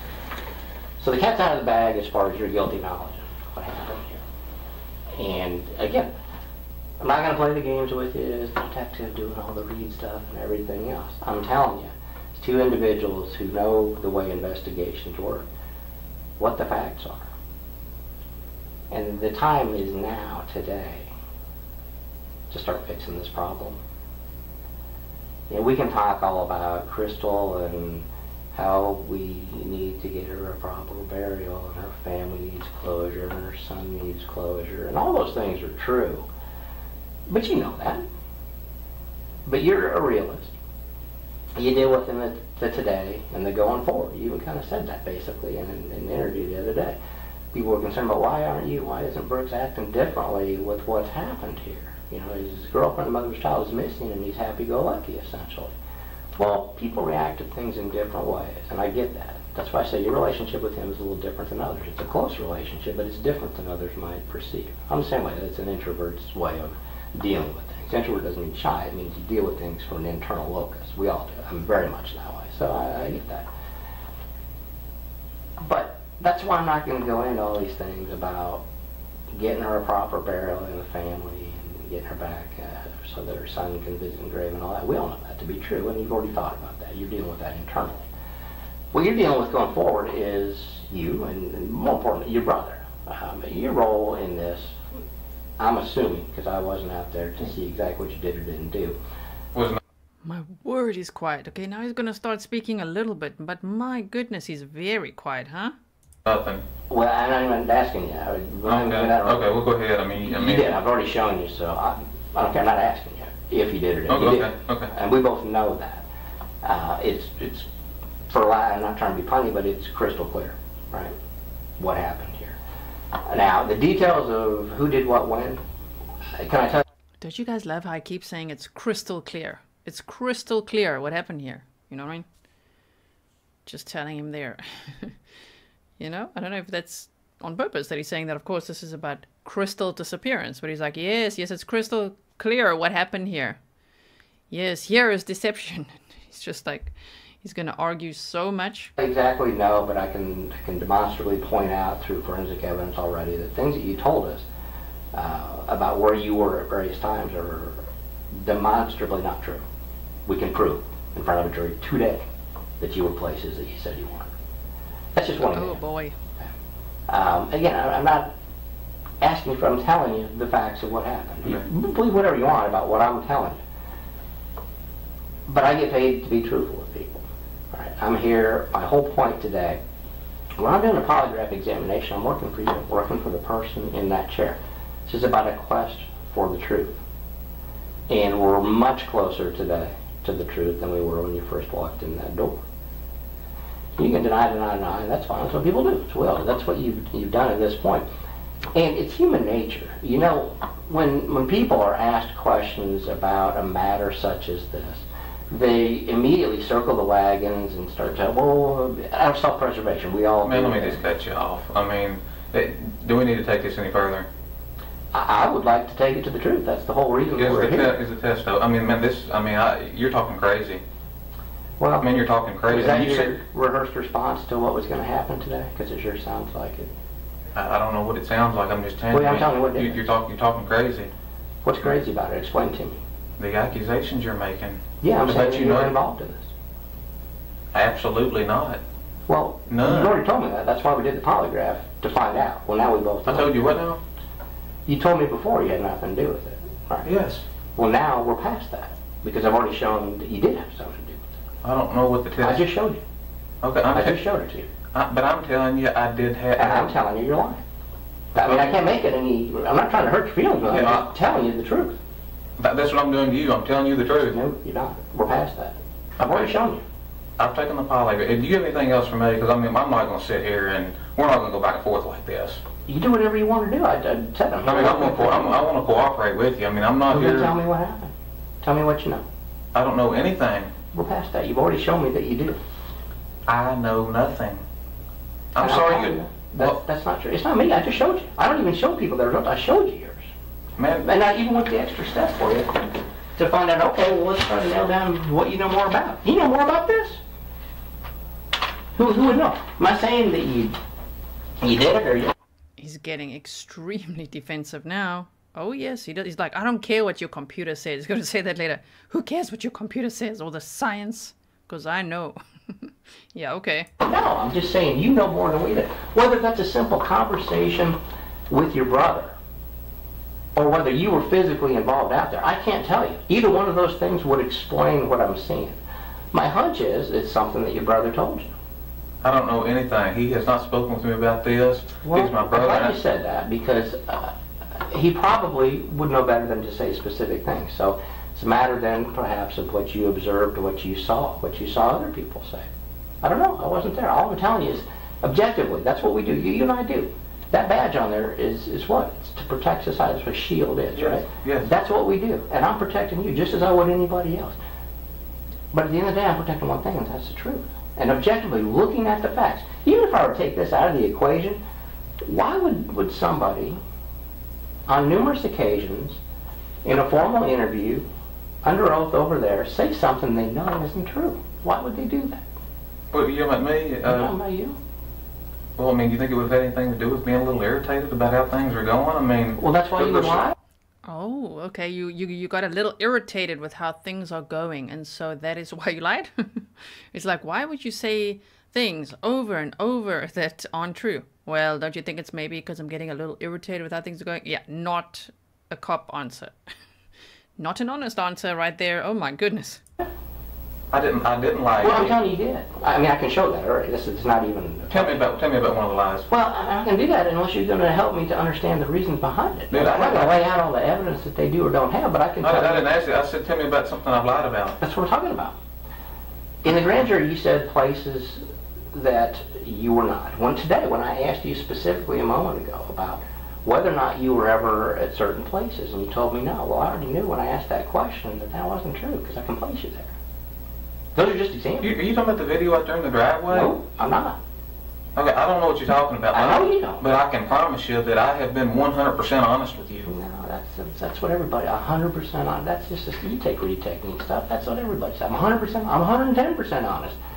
That's not it. Look, there's either the truth or not the truth, right? And that's what I gave you, the truth. Well, but you didn't, and I've already shown that. I give you the benefit of that before you come in. I'm assuming you're telling me the truth. Look, I treat people the way they treat me. You haven't been an ass with me, and I'm not going to be an ass with you. I'm not that kind of guy. But I'm laying out for you what I've seen here. I can't argue with this. I've done over 2,000 of these. Trust me, when I told you I know what I'm doing, I know what I'm doing. You must have slipped up today. I mean, I don't... What do you think the chances are better that you slipped up and the truth snuck out here or that I slipped up? I know you slipped up, but if you're telling me that I failed that test... I told you in no certain terms you did fail that test. Well, then the test, then it wasn't valid. I mean... Absolutely. He's like, I'm telling you under no uncertain terms that you failed that test. It's like, well, then it's not accurate. It's not valid. Oh, okay. So if neighbors saw you putting things in your trunk, you know, working with your brother, nope, that didn't happen. If a polygraph test is like, yeah, you lied. He's like, nope, not valid. Just denial. Just let's gaslight the polygraph test, okay? Didn't happen. Well, listen, I'm telling you, I had nothing to do with it. Okay, well, that's fine. And I'll tell you, I'll even give you that you had nothing to do with it. Okay? I know for certain. Purposes here today. I know for certain I had nothing to do with it, and I know nothing about it. Well, that I won't give you. Well, I mean, that's because I've shown that. Look, one of the two things is true. Again, what is it? He had nothing to do with it. What is it? Because really, it should be a missing persons case. But he always talks about this. I wouldn't cover for this. He wouldn't be responsible for this. Now he's saying, I don't do it. I'm not responsible for it. I'm not involved in it. What are you talking about? Oh, man. Either you know something, and it could be something relatively insignificant that you haven't told me. I don't know anything. Absolutely nothing. Well, then why would you be less than candid with me, with the other interview, and in the grand jury? There's a reason for that. That's what I'm saying. Explain that to me. I had nothing to do with this, and I don't know anything about it. No. You know, just irritation. I mean, that just kind of worked its way into this. Okay. You know, I've been 100% honest. Okay, well, that gets to, maybe that's it. Let me ask you that. All right, I'll give you that. I was doing his face. He's like, I've been 100% honest. Like, oh, that's the face of honesty right there. Just like smirk. Okay. When I ask you if you'd be less than candid, that means less than 100% truthful about things. You said you were irritated. Okay, which I understand. I would be too. Truthfully, no doubt about it. Okay. Okay. Have I been accused of things in the past that I didn't do? Yeah. Have I been accused of things I did do? Absolutely. Okay. And I've been irritated when I got accused of things I did do because I got caught. And then I got to face up to the consequences. You talk about being irritated in there. Tell me some of the things then. Again, I'm not rehashing all this. I'm just. No. I don't want to waste your time. I don't want to waste my time. My time is not wasted if we're here talking. Listen, I don't know nothing about this. Nothing at all, and I had nothing to do with it. I don't know anything. Well, if I had something to tell you, I would. She's got kids. I'm aware of that. Okay. Why do you think we're here? Okay, look, I don't know nothing. Well, something you just not said, even something insignificant. Clear that up for me. What you just, because I said, why would you be less than candid with me or the other interview in the grand jury? And you said, why would that be? Because I was irritated. Okay. Well, being irritated and being put in front of 12 people and accused of stuff like this, I mean, you know, you're going to forget things and not be able to speak as well as you normally would. I mean, there's more to it than you're saying. Well, that's what I'm asking. That's exactly what I'm asking. And some of those things you can't explain. I'm not going to sit here and try to explain. Take your time. Relax. Look, as I said, I'm sitting here. I'm here working for you. If there's stuff to explain it. I will take all day with you to fix it. And it would take all day to go through all this. I mean, brother, you're on the clock. You're getting paid. So am I. Give me the thumbnail sketch if you want. Just explain to me what your big concerns are. I'm not going there. Why not? It makes no sense. I'm not going there. Okay. Well, it's not okay for me. Well, I mean, look what we're dealing with here. We're talking about the potential murder of an individual or an accidental death, right? And if I knew anything, I would help you. No, out. But stop. We're going to... I know where you're going with this, man. Where am I going?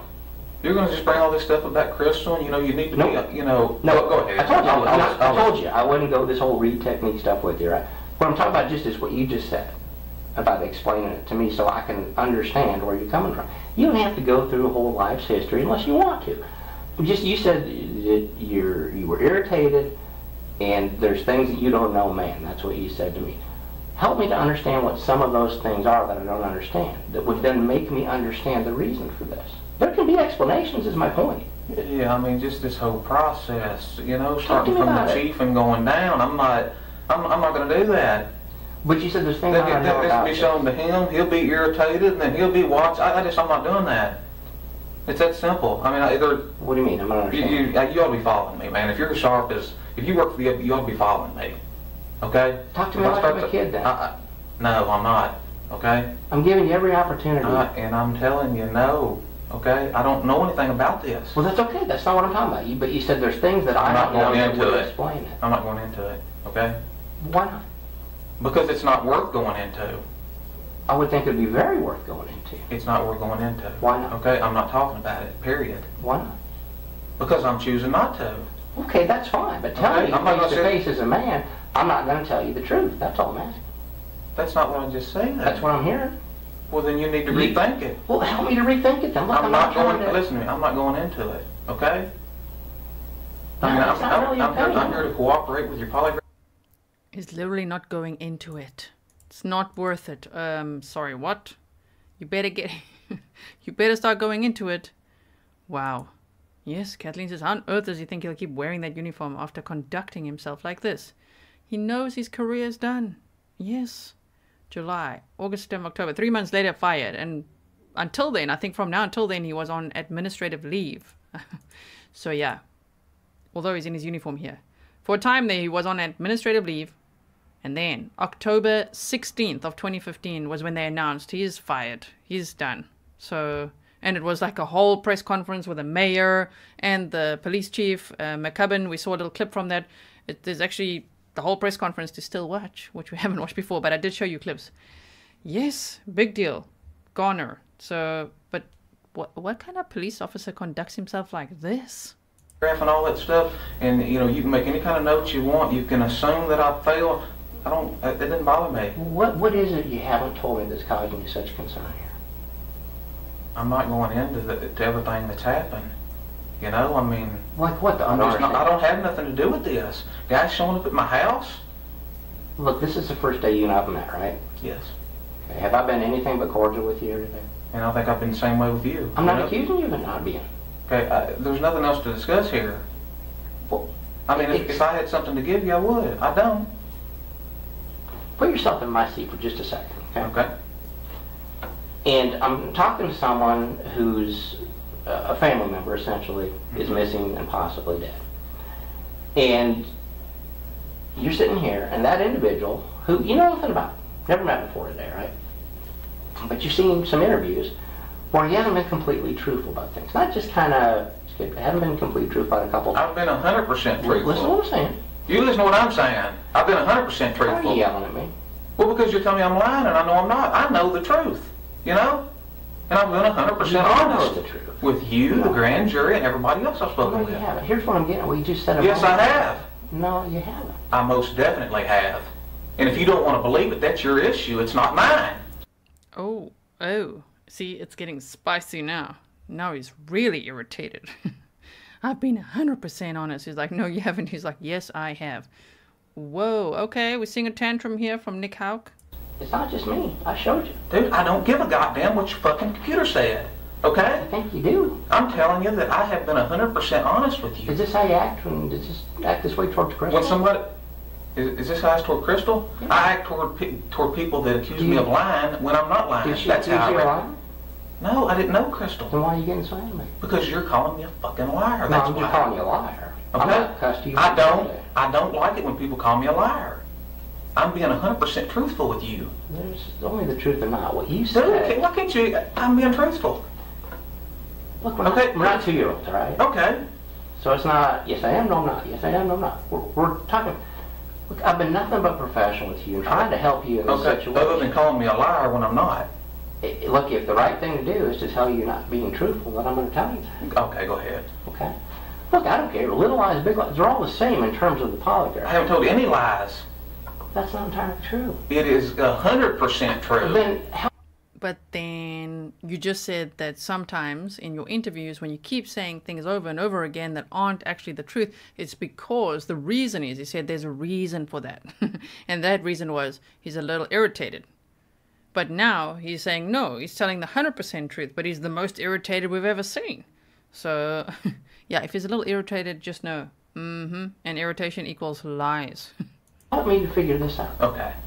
What you just told me a moment ago, maybe explain it to me so that maybe I misunderstood what you're telling me. But you told me because you were irritated and there's all kinds of things that I don't know about whatever, that I can't understand why you would say the things you said. That's what you told me. It's just been an experience. Well, all this is going on. You got guys showing up over at my house, taking cars. I mean, this is crazy. Okay, but that's what I'm asking about. Are we talking about because of things that have been going on since it's happened, or are you talking about there's things that have gone on over time that I'm not understanding? No, I'm talking about recently. Okay, well, how am I supposed to know that if you don't tell me? I mean, this is simple stuff, man. I mean, I have been 100% honest with you, and surely, God, you can understand with people showing up at my house, with my family out there taking cars, the neighbors are watching. Man, it's been screwed up. Of course.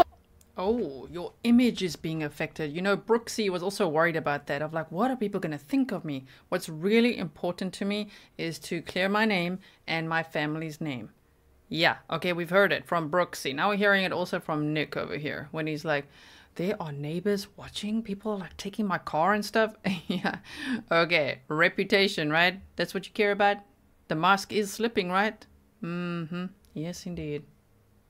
Okay. But I wasn't there. How do I know all this? Well, man, you just assume. I mean, if you were a patrol officer and you got your chief showing up, and I mean, dude, that's crazy. Look, I've been a professional. I mean, listen, they come up with all these lies about, well, there's bodily fluid in your car, there's blood. There is no way in hell there is any blood in that car. I have no idea. Everybody's told me that. You know, I can speak with the state police. That's the first thing they said. Okay. Grand jury. I mean, it's crazy. But I'm not them, right? Okay, but I'm just saying that.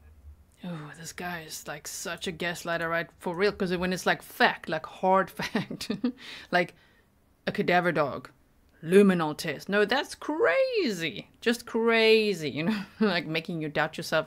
Hello, it's science. Even here, it's a lie detector test and you didn't pass, okay? He's like, that's just crazy talk right there, making up lies. All I care about is my image. my reputation. The neighbors are watching. Could you guys just please stop this? Thank you. Okay. Wow. This is crazy. It may be. All I'm saying, look, I'm not vouching for all this stuff. The evidence will speak for itself, right? Sure. So it really doesn't matter what people want to say or not. The evidence that I've told you about that I can demonstrate are things that we already do have back that I can show.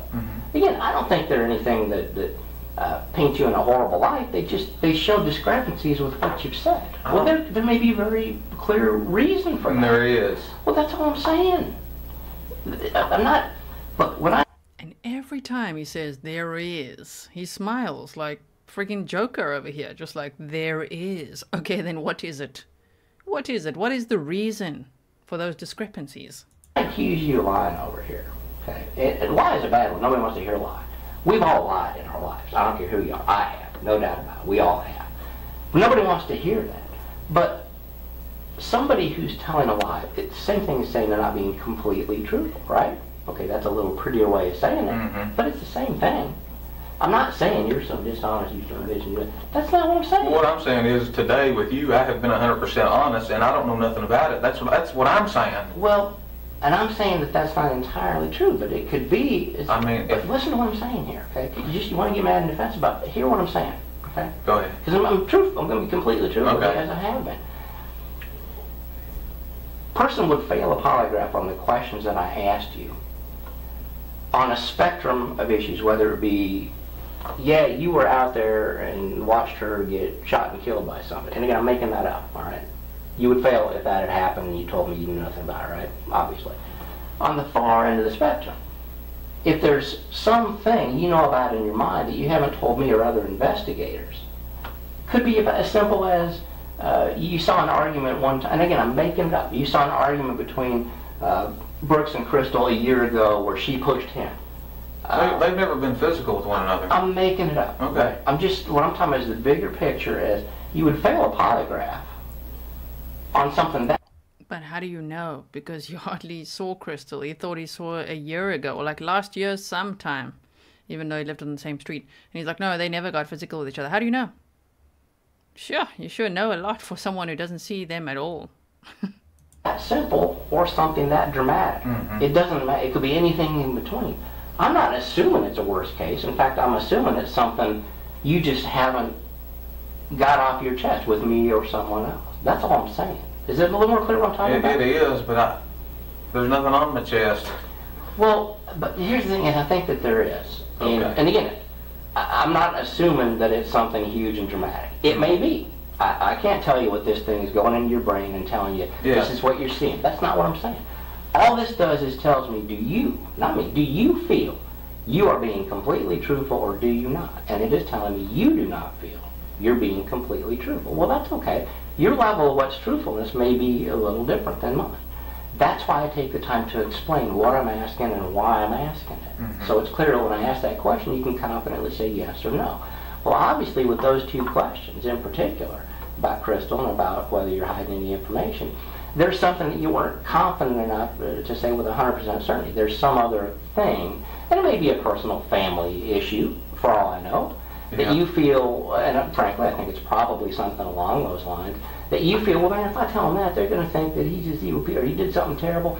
I'm not going to think. If anything stands out in my mind, I'll tell you. Well, then what, looking back at, when you think about this investigation, and not talking about other investigators or anything else, the investigation and what happened to Crystal and how that's affecting your brother and his child. With all this, when you sit at home at night and you're laying in bed and you think about what's your biggest concern in looking back? Because we all do. We all are analytical in law enforcement. We think about everything that's ever happened, right? And you start assessing this. You may not discuss it with everybody else. I get that. People handle emotions in different ways, especially in traumatic circumstances. I know I do. I'm an internal person. But I guarantee you that means I think about it inside more than I'm talking about it to other people. What I'm saying is, when you're sitting there at night and you're thinking about it, maybe you talked to Brooks, but maybe you didn't. What is it? Where's your mind focus on something that you look back at and go, man, maybe that's something that I should have talked to Brooks about, or maybe that's something that might have had something to do with it. Where do you focus? These are just suspicions in your mind, right? But what do you think about? That's what cops do. That's what we do. Where does your mind land at when you think about those? I don't know. I mean, I didn't know Crystal. I didn't know Crystal. I don't really know my neighbor. I'm really sad. I get it. I mean, I just wasn't around them. I never really saw them argue anything. If they did it away from me. I don't. Well, that's fine. And if they did argue in front of you, I don't care. I mean, people argue. So what? My point is, if there's things, anyone along that nature, or even a comment that Brooks has made before or after she went missing, that may cause you some pause in your mind, that may be enough potentially to cause you to have an issue on the polygraph. It's just, I can't put words, I don't know what you know. I only know, do you believe you're being truthful or not? And you don't feel you're being 100% truthful, as you said. Maybe you're being 99 now, I don't know. Man, I don't know. I mean, if I did, I'd tell you. I don't know what else to tell you. I'm just going to pause it. I did set up the polygraph test, but actually, this detective said it's a lie detector test and they could use it in court. So Ferguson is saying it's not a lie detector, it's a polygraph, and if it was actually a lie detector, they would use them in court and not have to worry about the rest. There's plenty of people that passed them. But, so actually my little heading is possibly wrong because they did say a lie detector test. Am I right? I think so. So they might still be able to use it if there's ever charges that he may face. We shall see. I mean, I can't just make something up, you know, and throw it at you. I mean, I asked you to. That's why I'm asking you just to tell me the truth and what you see. The way this works, suspicions don't do anything. Wondering, thinking, oh gosh, I don't know, what could it be that has nothing to do with it. You only respond in the way you do, your physiological signature of somebody who's thinking about this specific thing, which means in your mind, and again, I have no idea what that thing is. It could be something horrible, it could be something very explainable. But only you know what that is. And that's what I'm getting at is trying to get you to just So this is the thing that I was thinking might have some concerns about. And at that point, I'm going to, okay, well, that probably explains what I'm seeing here. And again, it's not going to be a big deal. It's what we do. When people initially say, don't know nothing about nothing, and it turns out as they're sitting later tonight, they go, okay, I do know a little bit about something, but it's probably not important, but I've told you I don't know anything, so if I tell you this, you're going to think I'm lying to you. Well, that's not the case. Man, nothing stands out. I mean, I wish I could come up with something, but I can't. I mean, that's just the way it is. I mean, I've been 100% truthful with you. You know, I mean, I can't think of any examples. They never gotten, I don't think Brooks would have ever got physical with her. I really didn't see them argue. I mean, I ain't got nothing to give you. Well, and I'm glad you say it, because everything from what little I've talked to people about Brooks in particular, about you too, there's not a history of violence and that kind of stuff. There's been no domestic accusations, nothing like that. Which means that whatever happened here was likely, you know, again, I hesitate to use the word accident, but it was, I say, unintended, because people can get pushed and shoved, and I don't know, I haven't even seen her. How big is she? She's not real big, is she? 100 and, I don't know, maybe 150 pounds or something. Yeah, well, to me that's big, but he's bigger than she is. Yeah, right? Okay. And men being men, women, they get hot-headed, and they started pushing and shoving and screaming and throwing tantrums and all that stuff. Not all, I hate to throw a blanket, but a lot do. And all I'm saying is in those situations... We've got about 10 minutes or so more to watch. Dem Rogers said 100% truthful as he shakes his head no. That happens a lot, right? That happens a lot. Okay. That's what I was also thinking. I'm not sure if there's a big difference between the two. To me, I thought it's always the same thing. But what Ferguson was saying there was implying there's a difference. But when I look again, just to double check, it seems like it's the same thing. Polygraph, lie detector test. Will they be able to use it in court? Well, the guy in the beginning here said that he's like, this is scientific results, and he's got lots of experience. He's said all his credentials in the beginning, and so it could possibly be used in court. They don't usually use polygraph tests in court, but who knows if it'll be part of the collective evidence one day, or if this guy will ever be charged as well. I wonder, we had a poll going yesterday. You know, do you think there'll be more arrests or not? I think there might be. I'm thinking there might be, especially after all 8 years of investigating the case. Who knows what Joseph Lawson may have told them and what they may have now. You know, they sure arrested Brooks Houck very soon after Joseph Lawson was arrested. It's a situation where she got mad and she pushed her shove, and he defended he's not going to hit a woman. It could be as simple as in the course of that she fell and hit her head on something. For all I know, again, I'm making up, I don't know, but in those circumstances, that's a real easy answer to what's occurred here. Again, we're going to find it, we're going to know exactly. Okay, so question for the audience. If it's the same, and no, they don't usually allow it in court. This we know, but in the beginning, this guy said that we can use this in court. So why would he say that? Do you think it's just to intimidate him, to scare him a little bit, or what? Probably, right? Oh my goodness, Alyssa. Is that what you intended? A $500 sticker? What? You said polygraph is the proper term, sometimes called lie detector, not admissible in court. Thank you so much. So maybe he said it to intimidate him a bit. Like, you know what? We can use this in court, okay? We can see you were lying. Which seems to have worked, because he got so agitated and so defensive. Like, my word. Alyssa, are you is that the amount you wanted to send? Oh my word, thank you so much. Let me know, because I'm finding it like, what? Like, shocking. Thank you very much. What? Oh my word. Okay, so Yorkie said the examiner was talking about a presumption of guilt test he gave before the polygraph. He said that was admissible in court. Thank you so much, Yorkie, for clarifying that. That is very helpful. Thank you.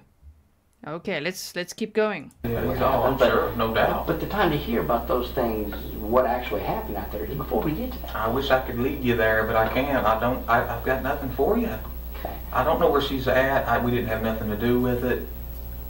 I'm telling you, that's the way it is. I mean, I don't know, if you watch the grand jury testimony or my interview with the state police, I mean, sometimes I don't speak well. Like, a lot of times when I go to court, I've got my report in front of me. I read word for word. I just don't remember all that stuff. And then you put 12 people in front of you and they start asking you a bunch of silly questions. Yeah, I mean, stuff just blanks out. I mean, I don't respond well to that. I get that. I don't like speaking in front of groups, period, even 12 people in jury. I hate testifying. It's what we got to do. But I'm also a student of people. That's, you know, that's what a master's degree is. So when I watch the interviews, I don't just listen, but I listen to what's being said, how it's being said, statement analysis, kinesics, physiology, what people are doing in the room.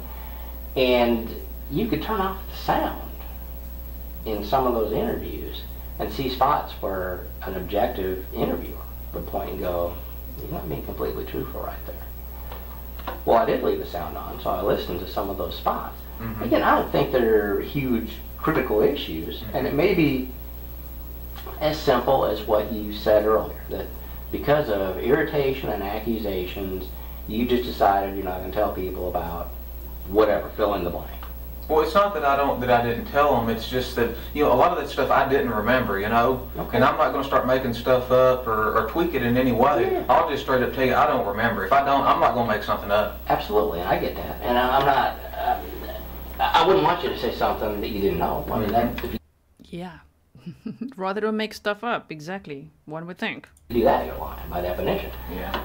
But the other side of that is, I mean, we all like politicians. Hillary Clinton is a prime example, right? And I'm older than you, but looking back in the Whitewater days, way back when, she was interviewed, her husband was interviewed. So we use those as studies in interview interrogation. And what do they say more often than any other? What's the phrase they use?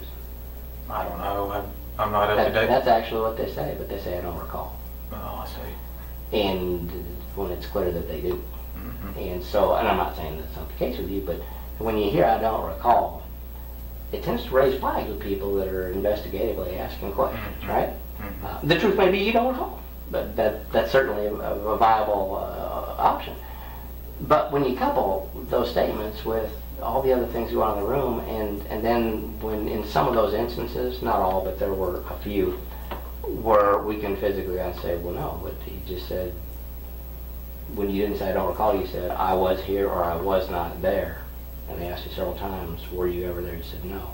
And we can show, well, yeah, very clear. Here's the evidence that shows you were there. If you're talking about the vehicles in the driveway, they harped on that and harped on it. I'm not talking about that. I mean, they must have asked that question 10 times. I mean, we may have been, I don't know. That's not what I'm talking about. Okay. Yeah, as far as that, I think at the end of the day, you were, you changed your answers up some with that to be as truthful as I think you could be. When you said, no, I don't think we were there, and so I don't think, and ultimately we have, and we could have been, well, we can show whether you were or weren't there. I mean, that's simple. So whether you recall or not, you were, so I don't care. But what I'm talking about are other times that I haven't given you the evidence on here today. I've asked you questions about where you were or where you were not, and you were definitive. It wasn't, well, I don't think it was, I couldn't have been. It was no, absolutely not. Okay.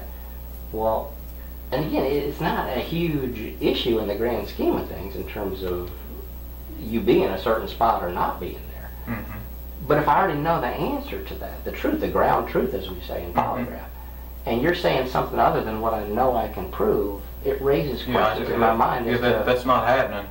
Well, but it is my point. Okay, whatever. It is. My point in that is... I don't know what you're saying. I don't know what you've heard, but I'm just telling you, I didn't do it. I don't know nothing about it. You did. I don't know anything about it. My brother... I'm still going to ask all the time throughout this, guys. I'm going to ask the whole time. When he says, I didn't do it, what's it? What is it? Because it seems like you're implying murder, which 8 years later is what the charges are. I didn't do it. I don't know nothing about it. Like, okay. Isabel said he almost convinced me. Right? So close. Okay. Continuing on. We're almost there. And I can tell you, I know him well enough. He didn't do it. It's just the way it is. I mean, have you ever known somebody that you said wouldn't do something and it turns out they did? I'm sure I have, but it wasn't my brother. That's right. So you're choosing to believe because I know him real well. I understand. Yes, well, look, yes, I am. And if it's my brother, I'm gonna feel the same way. Okay. My point being is just because you feel that doesn't mean it didn't happen. Yeah, I mean, I feel 100%. Not 96, not 98. I mean, there's just no. This is crazy. He would not have done that. Well, what you're saying is you believe him. At the end of the day. Well, it's not that I believe him because I haven't questioned him about it. You know, I haven't. Why would? Because I know him well enough, I don't have to ask him that question. Oh, okay. Getting cheeky now. He's getting his smirk on. I know him well enough. I don't have to ask him any questions. But I thought you don't spend time with him anymore, and you hardly see him. And even when you're on the farm at the same time, you know, you're just passing each other. So how do you know that you don't have to ask him any questions? How do you know he didn't do it? How do you know you have nothing to do with it, whatever it is? Do tell, do tell. Wow. Sure. Well, if he is ever arrested, then yeah, this video will likely be used in court. Okay, well, I guess what I'm asking really is this. I don't think I would ask my brother if he did it or didn't either. I don't think I would. But what I would do as an investigator, as you as a police officer, if she's missing and you believe you have anything to do with it, I would investigate or want to question him and say, look, what do you think happened here? How do we find her? How do we get her back? What do you want me to do about this? You know, that kind of thing. Those are conversations I have had with my family, as a matter of fact. Yeah. And I'm wondering why you haven't had those kinds of conversations. Or maybe you have. We've talked briefly about it. Well, talk to me a little bit about those conversations then. I mean, I don't really remember word for word. We spoke very little about it. You're not on. I'm not investigating it. I mean, a lot of people have asked why we're not out there looking with our. Oh, now you spoke very little about it, but previously you didn't speak about it at all. You didn't ask any questions. You didn't even know Crystal was missing. Till you saw something maybe on TV, on Facebook or something, right? Passed each other, whatever. Like, okay. Family members jumping out in the road giving us I'm not going to get out in the woods and have somebody end up threatening me or something, then I've got to do something silly. But what I'm asking is, you're not under oath here or anything. I'm not asking you to remember specifically what was. I'm just talking in generalities. Tell me about, were the conversations like what I just described? Hey, what's going on? What do you think happened? How can I help? I mean, I don't remember those. I mean, I'm not going to start making stuff up, and I'm just not going to do it. Let me ask this then. If you're me here, maybe reasons, would it not strike you extremely odd that I just think things get screwed up. You know, I'm not going there. I mean, wouldn't you want to help him find her? Of course, I want to help find her. I want her to walk in. I want her to walk in his door right now. You don't clear this whole mess up. You know. Absolutely. But for that point, that's what I'm saying. Didn't you ask him? Hey, what can I do to help? I mean, we really haven't been around a lot. You know, around each other a lot. You know, we've been up there to the farm a few times. Both of us are just incredibly busy. I didn't know Crystal. You know. Okay. So he knows exactly how long they dated, though. And his brother had a baby with Crystal. But he doesn't know Crystal. Okay? So, like, come on, man. We went out to the farm a few times. We didn't really talk about it. Like, that's unbelievable. The whole world was talking about it. What do you mean you didn't talk about it? And he's a police officer. Not anymore, but he was. He's dealing with this. I'm not gonna stress him out about it. Yeah, but aren't you gonna help? Of course I want to help, but that's what I'm getting at. But what can we do? You know? That's what you ask him. What can I do? There's nothing we can do. You know? She's just gone. I mean, hopefully, like I said, she'll show up any minute, and if not, obviously you guys are going to find her at some point. Find out how she was killed. Is there evidence under her fingernails? All this stuff, and it's not going to point toward him or me. Who would it point to? How the hell would I know that? That's what I'm asking you. I'm not investigating. Because you're so sure that it's not going to point towards you or him or your brother. So you or your brother. Nope, 100% no. Somebody else. Well, we already knew one person lied about his whereabouts. That was Danny Singleton, who was arrested, charged with perjury, and spent 8 months in prison, 2 months probation, done, right? So I don't know if he'll ever face more charges or get rearrested, who knows? But he could have been, speculatively, the guy who planted the car. That's what I've seen speculated before. But Joseph Lawson, what a history he's got. If you haven't seen that episode, check it out. It's on the playlist. We did quite a deep dive on Joseph Lawson, who he is, how he may be connected to the Houcks. So check that out. But, wow, he's really saying some specifics here, huh? You know, if you find that she was killed, and you might find DNA evidence under her fingernails, all that. Quite the examples to make just a few weeks after Crystal was last seen, when really this should still be a missing persons investigation. A missing persons case, and he's talking like this. I mean, wow. Stephanie said, been here since Gabby. You are the real deal and so honorable, Grizzly. Thank you so much, Stephanie. You're an OG. You've been here from the beginning. Thank you so much. In a crime, I don't know. Do you have any suspicions of anybody? I do not. I didn't hang around Crystal. I don't know her husband. I don't know her ex-husband. I don't know those people. If I had anything to throw out at you, I'd do it. Would you? Most definitely. What about other investigators? What about them? Would you tell them? I would tell other investigators. I don't too much care for John Snow, but the rest of them, I don't have a problem with them. Okay. State police, Mike Kaminsky's a good guy. Ed Mattingly's a good guy. Okay.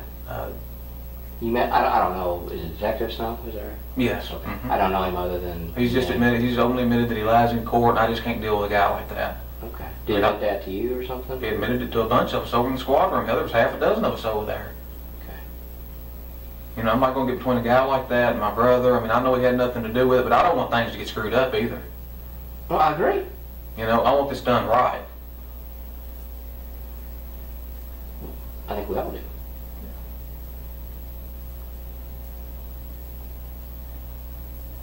Would there be a reason that Brooks would say that he did discuss asking you for any help on this matter? No, there's no way he said that. No reason, no way, 100% not. Okay. I know they asked you about it, but I know when he was being interviewed, you called and basically paraphrased. Yeah, he was with John Snow. He was with John Snow for hours. Yes. Okay. Yes, I called up there. Brooks is a really cooperative guy. He's honest. You know, and I just basically, I didn't tell him to leave. I told him, I said, you go ahead and finish up your, he was giving a narrative or whatever, a statement. Mm-hmm. I said, it's fine to give that. I said, say what you mean what you say. You know, I asked him, I said, are they screwing you around? Are they asking the same questions, a bunch of different ways? Because he'd been up there for hours. This wasn't no 1 or 2 hours. He may have been up there like 3 hours or 4 hours. It'd been a while. And I figured John was screwing him around, and I just wanted to find out what was going on there. So that's all that was about. If they want to read more into it, that's up to them, you know. I'm just asking you just because I... Yeah, he was with John Snow, period. Was that the same interview when Ryan from State Police was there too? I'm glad that Jon Snow is okay, right? After how this guy expresses so much resentment towards him. A lot. You know, in the previous interview and this one. Also, Bullets for Dinner. You said, hello everyone, just looking about. Nice to see you here. Welcome everyone. I don't have any idea if Ryan was here. I know Ryan and another guy interviewed me, but I don't think that the state police have interviewed Brooks. Okay. There was a bigger guy. He was probably about, I don't know, blonde hair, short, kind of a heavier set guy, maybe about my height, 250, 240, something like that. And then there was Ryan Johnson was with him. So. Okay. You ever seen Brooks lose his temper? Hardly ever. Hardly ever. What about in those rare occasions when he did? I tell you, I can't even think of an example where he's just went off the, you know, I mean, every once in a while he may, you know, mess up on a house or something like that, you know, but, I mean, Brooks just, he's a pretty calm, laid-back dude. He's not, you know, I mean, he doesn't take medication. He is level-headed. Okay. I mean, he keeps up with about 100 rental property. He builds 8 or 10 houses all the time. I mean, he's just, He's younger than you. He's younger than me. Does he kind of look up to you? I think a lot of times Brooks thinks he's over me, you know, I mean, it just depends. Is he a leader or a follower? I think both of us somewhat are leaders. Okay. I mean, we know that Brooks tried to outdo his brother by trying to become the sheriff. In 2014, Brooks was like, I'm running for sheriff. That did not work out when his brother was already a police officer. You know, so I think he might try to one-up him quite a bit. What about when the two of you are together? Who's the leader? Not what both of you, realistically. I don't know. I'm not going to say. Fair enough. That's why I asked. I don't want to put him down. That tells me that makes you the leader, so I understand. What else haven't we talked about that might clear this up? If I knew, I'd tell you. Would you? Yes. If there was something that you knew would be helpful, but you felt you're not comfortable telling me or someone else, would you look me in the eye and say, there's some other stuff, but I prefer not to talk to you about it? You saying one of the detectives here and then just call you? No, you and me. Right now, as I'm talking, if there are other things that you do know about, that you're just simply not comfortable talking to me about, would you look me in the eyes now and tell me there's some other things, but I would just be a gentleman? Yeah, I'd tell you that. I'd straight up tell you that. And are there some other things you would just not discuss with me? No.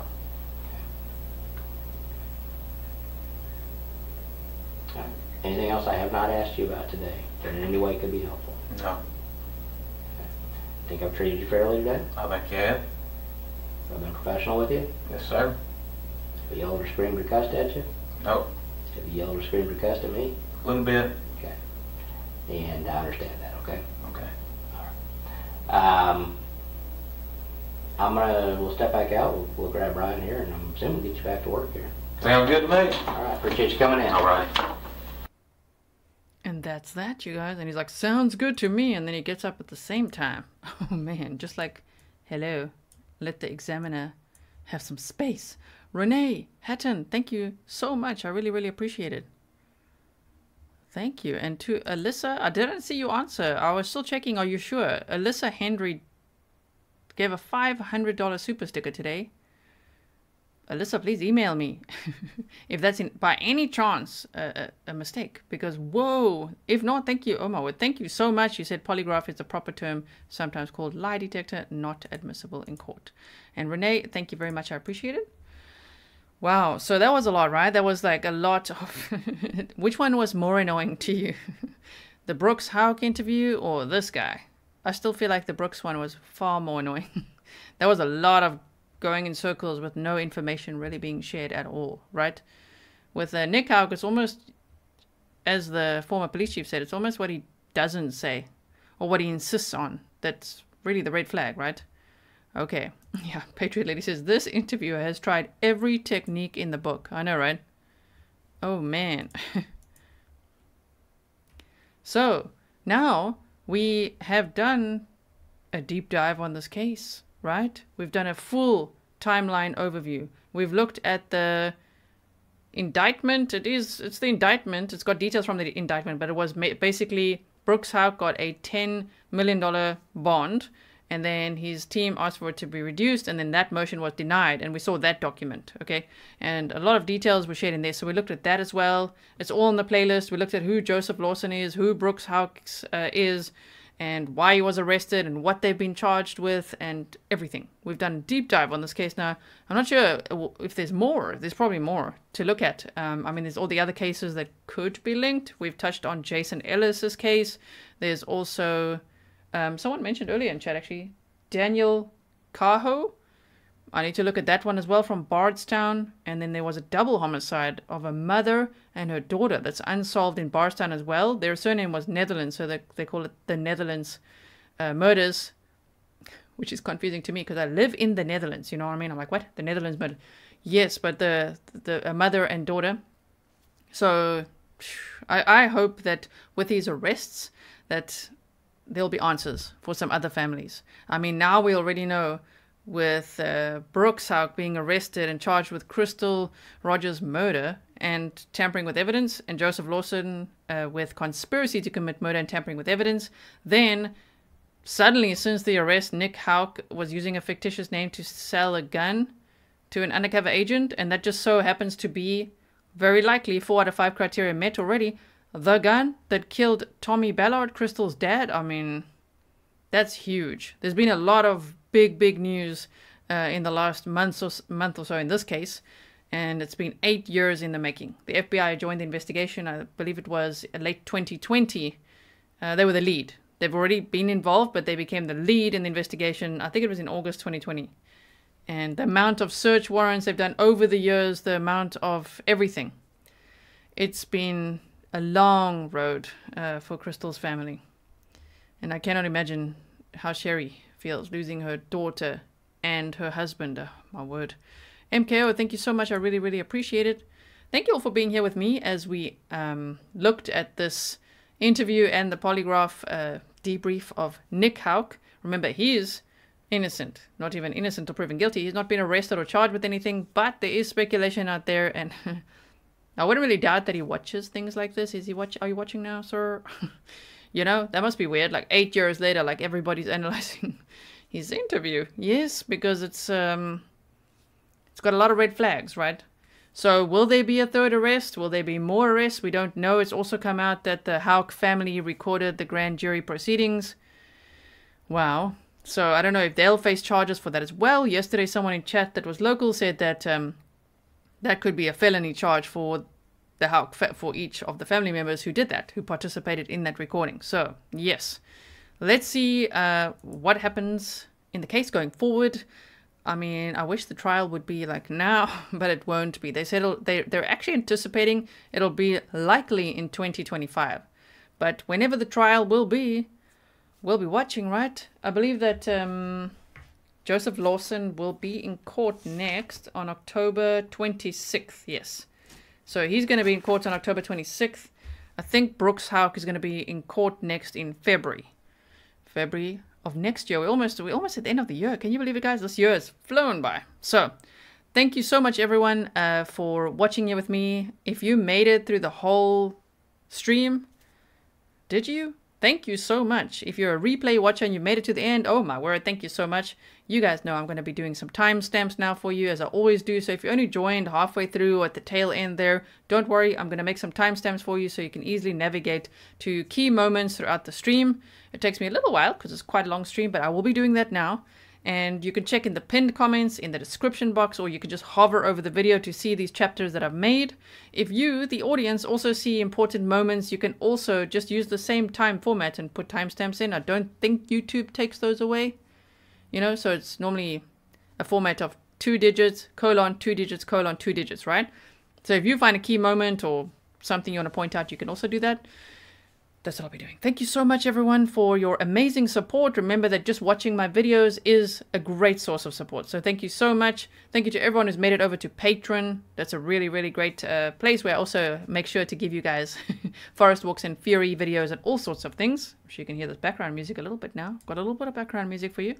Mods, thanks for everything you do. Really appreciate it. And members, if you just joined today, check out the members only playlist, because we just did a stream, I think it was 2 days ago.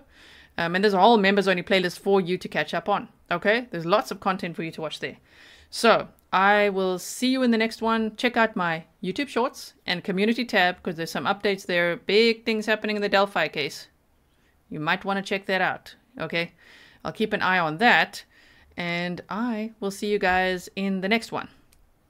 I might be on Court TV tomorrow. You guys talk about this case with Julie Grant opening statements. We shall see. So courttv.com.